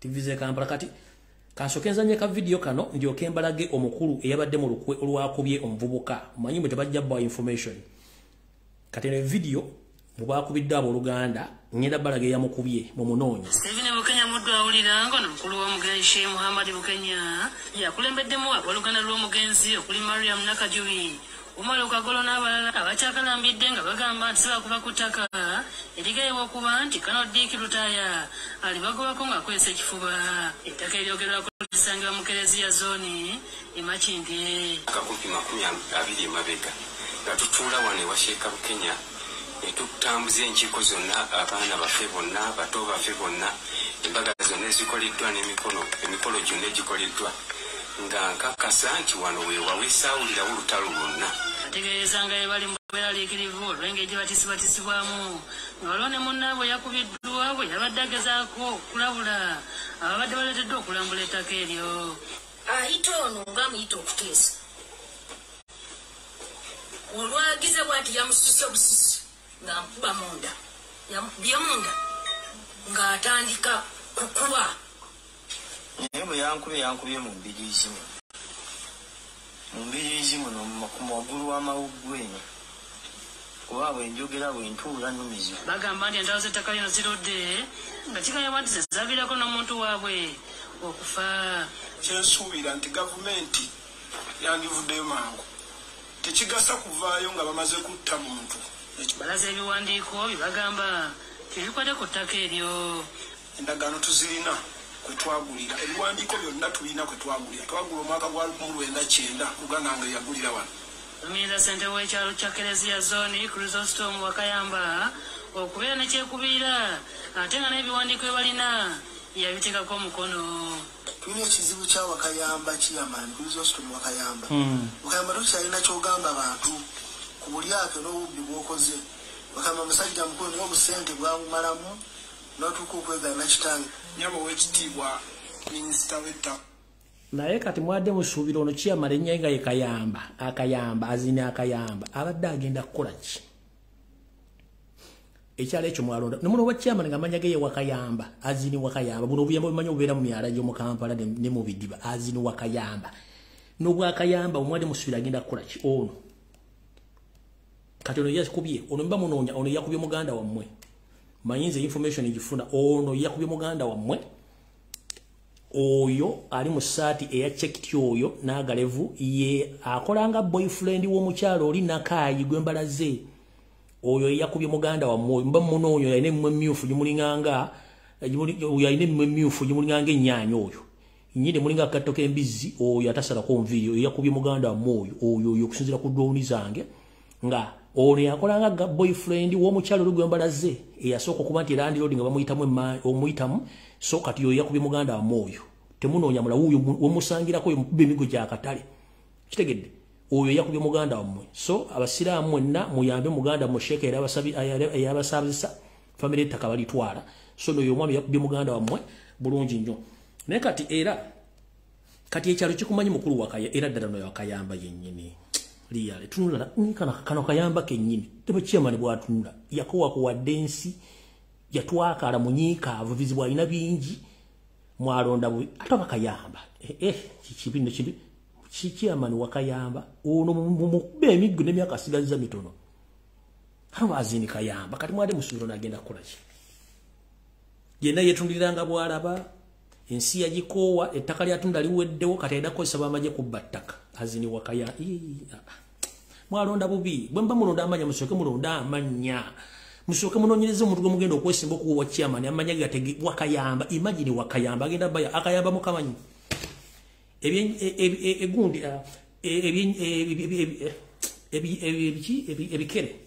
ebikere bika amagi byo bibika amagi mangi nnyo kati gatuuka ekiseera ne galula kati akantu akayina omutwe omunene nga n'amaaso kalina n'ekyenkiro ekiwanvu bwekitya kutuyita akayamba kati chairman gemanya ge mwali musuubira ki lino giri akikere lino ono wakayamba mwali musuubira ki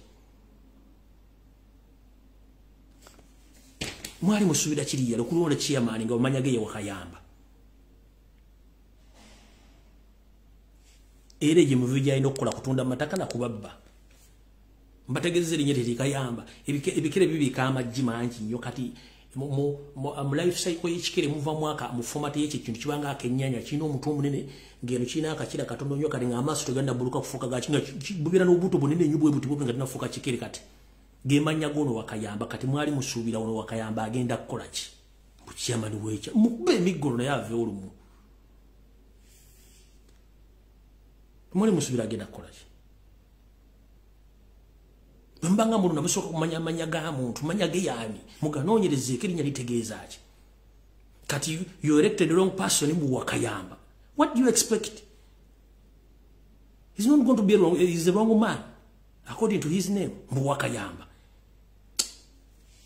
ebyalo bikola lwose kyokka kimanyi bulungi nnyo endagaano zonna we ziri backdated Buganda Land Board mu bisiraani mu bisajja by'emmenge ebibbi ne mukwata set ne mu backdating ekyapa kyono kano ng'ate waliwo ekyapa already kirala in fact ono musajja yali ayagala kubo nga n'omugenzi Sheikh agenda mu ekkubo oluvannyuma n'atandika okukozesa ekifuba yasasudde media mbu yeerwanako abuuza wuuzi lumbuye kati waki wapapadde bw'oba tomanyi lumbuye oli w'amagenzi ndi civilian nkozesa media okuchallenging goleta endagaano zonna zonna original ziteeke wano nabali baleta endagaano zaabwe nzibasomere tulabane nanyini ettaka as simple as that tonoonyereza ku nkoko byerya kuba tojja jjirya TV ze Kampala zaafuuka nfere kati fe abatali baffere twagala tubawa information enseetegere kuba twajja kulwanira batasobola kufuna ddoboozi essimu yakumuda ku mutimbagano kuweri omuntu yenna anyigirizibwa ng'olina information essimu kweri teeka information wano bano nja bakubambulira omu ku omu nkiddamu nja kubakwambulira ku omu ku omu oba muli babbi oba muli baffere tujja bambula naye nkutegeeza gwe simanyi Retired Kano Kasasiro simanyi Dickson by the way ye Dickson retire the word Dickson you know the meaning of Dickson as in Kasoro kati abetaka ye Dickson Kasoro as in Kasoro oli chairman ye wakayamba two names omubbi ye Kasolo Dickson ayawandika ebbaluwa z'obufere ye Wakayamba tebigatta ana kunywa mu kumazzi Mukulu Kasolo Dickson Lukano filme fere Kafero Dikano ati wa ejo batu wasobola kufuna sente maji mbusimanyi walwane ekyakutwa mu nsiko kubba ttaka ly'abantu kubanga oyine mundu oyina se buli mbatu kuba kuwangu dolemedde okubaga Kasolo toyina magezi bamuyine mundu Chairman Wakayamba abbe ttaka ye Dickson baba mwirwane kwa otherwise gana amanya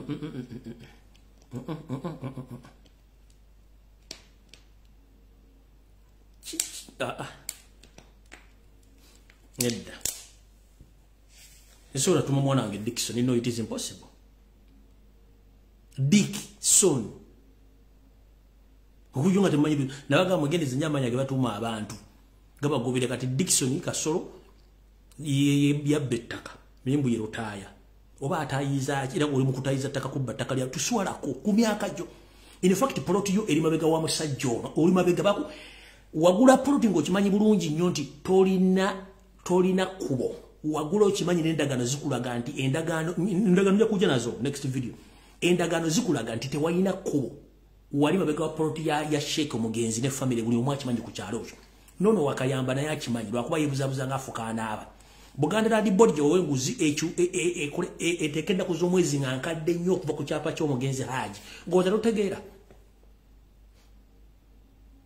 nabagamba endagaano enkadde bwogulanga ettaka togulanga nkatango tebakuwadde endagaano nkadde yemala byonna bwoba ogula ettaka buuza ani yaliko ku ttaka nti egundi endagaano mugiina nti nedda togula genda ononye ettaka erikenga ndagaano enkadde ogula endagaano empya n'enkadde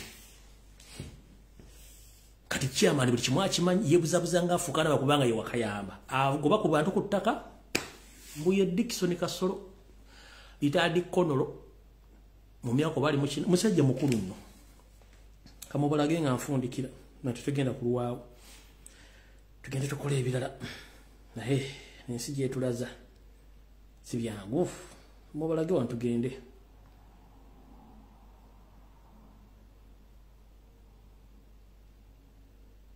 niwe simamu na mbalaze dda formation najagireta ku Sunday ndoza kambaleke banemberekereza ena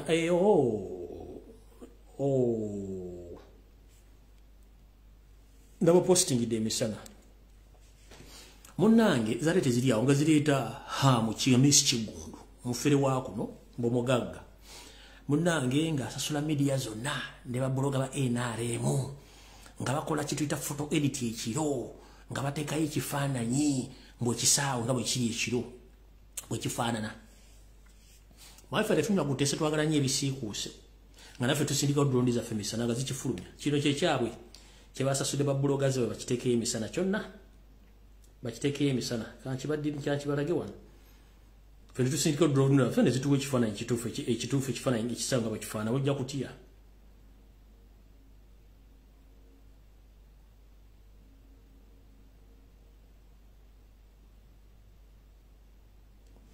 kino ekisaawe ekitibwe kifaanana original bwe kitibwe kifaanana bwe kitibwe kifaanana original ffe twasindisa drone zaffe ne zikuba ekifaananyi kati bo ne basasula babbuloga baabwe TV zonna ne zireeta ekifaananyi ne babaterayo manye Museveni musajja mugezi ne babbi banne kati bo ne baleeta kino ne baleetera ekifaananyi ekiro ne bakiteekayo okubuzaabuza ensi mbwe ekisaawe ekitibwe kifaanana ekyo mbwe kisa kyali kifaanana bwe kityo mu bwe kityo bwe kifaanana babbuloga bonna baffere ne bakiteekayo ne bakishiyalinga nga babwana haamu kumbe ffe tusobola okwetuukirayo tubalage kikyo bwe kifaanana bwe kityo bwe kifaanana kati tubaga tujja kutegana nammwe tulina eriyo drone zijja tuwa ekifaananyi kituufu era twagenza okuva nga drone situwadde ekisaawe ekituufu bwe kityo bwe kifaanana bintu bibiri byanjawulo zambira bakati muddamu ne muzanyisa media ze Kampala zisobola okukola buli kimu ekisa ffe tusindika busindi drone ndigenda mu kitundu gundi otuwa information eriwa nga batuwa kati kyebaba basindikidde ekiro kyebasuze nga bawaana hamu na kino kyekiruwa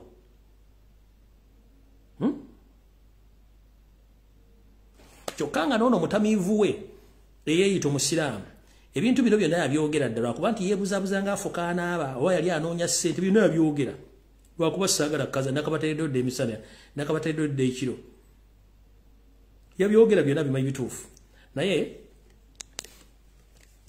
ndoza tujja kusinkana ku Sande njera kubebaza nnyo mwena ababaddeko n'abawuliriza manyi olunaku lubadde bize internet ebadde bize njera kubaza mwena batukole mu bugwe ku mutimbagano muganda ngepato Uganda Nsima Gift Nvara nalule espiulia mwasimwe security alert zebalezo abantu era ne zitukirira kuba abantu batandise okwebuzabuza ng'afuka banaaba abantu bakitegedde kati bino bya ADF byonna omusajja yo wanabi bategeeza bulungi nnyo kati mwebuzaabuza njera okubaza mwena ababeera ku TikTok abakola emirimu gya struggle nga mukyalimu amaanyi mwebale kukola mwena mbaagala nnyo enkya pato Uganda ajja kujja ne 360 degrees n'abala mbereko bulungi information mu kyafulonga bulufe tukyali mu struggle mpaka last twako abayayi twako abafere tujja bawa information then ku Sunday ku Sunday ku Wednesday yejjo kubeera program n'amwatulira kibeera kintabuli kya information ngeva mu mmwe mwennyini naye tukyusizza mutugenda kukola bwetutyo program n'amwatulira egenda kubanga buli muntu oyogera ekikuli ku mutima naye ensonga ezikwatagana ku bantu abali mu struggle naddala ba bloggers please don't comment oba okumuvuba oba kumwogerako ekyo kisigaza oba blogger yenna oba foot soldier tomwogera ku live yonna muleke akole byayagala naye abakulembeze bali accountable for to answer oli free naye omuntu yena gotukola mulimu gwe gumu blogger teri kuddamu mwogerako mumuleke tetugera mu ntalo za bloggers wano ebintu bina mu bikola bine bisigadde ne okwogera ku foot soldier mubaleke okwogera ku blogger betukola mu gwe gumu mubaleke ebisigadde byonna byogere nga bino okubeera kubanga baba kulembeze bali accountable okutuwa answer n'okutubabuza ebibuuzo bitegere kati gwe bakufera ettaka bakubasereza visa simayi biki kasasiro yenda program n'amwatulira ojja n'oyatulira omuntu n'omugamba ekigambo kyo n'ogenda nga tewali agenda kuvunaana kikirandesa programu eyo oba kiri political oba tekiri political oba kiri commercial ojja kyogere nga bwe kirina okubeera ku lwakusatu naye tugenda kugenda ku Sunday muli mulange Mengo eyolwalira ekomye wano naye nga mutegedde bulungi programu n'amwatulira kyenjagala okuklarifyingamu ensonga ezikwatana bwe tukola omulimu gwe gumu ku social media please teri kuboogera ku wadde balumba no ekitwa kikansoleze mukabere foot soldier nga ali ku ground oba mmanyiko muze please teri mulumba muveeko no tekisoboka ekimufikyo n'ebisigadde you are free okwabya omuntu mukitegedde bulungi nnyo so biri mukama abankomera takomera mpeera ebisigadde byonna mukama abankomere mweraba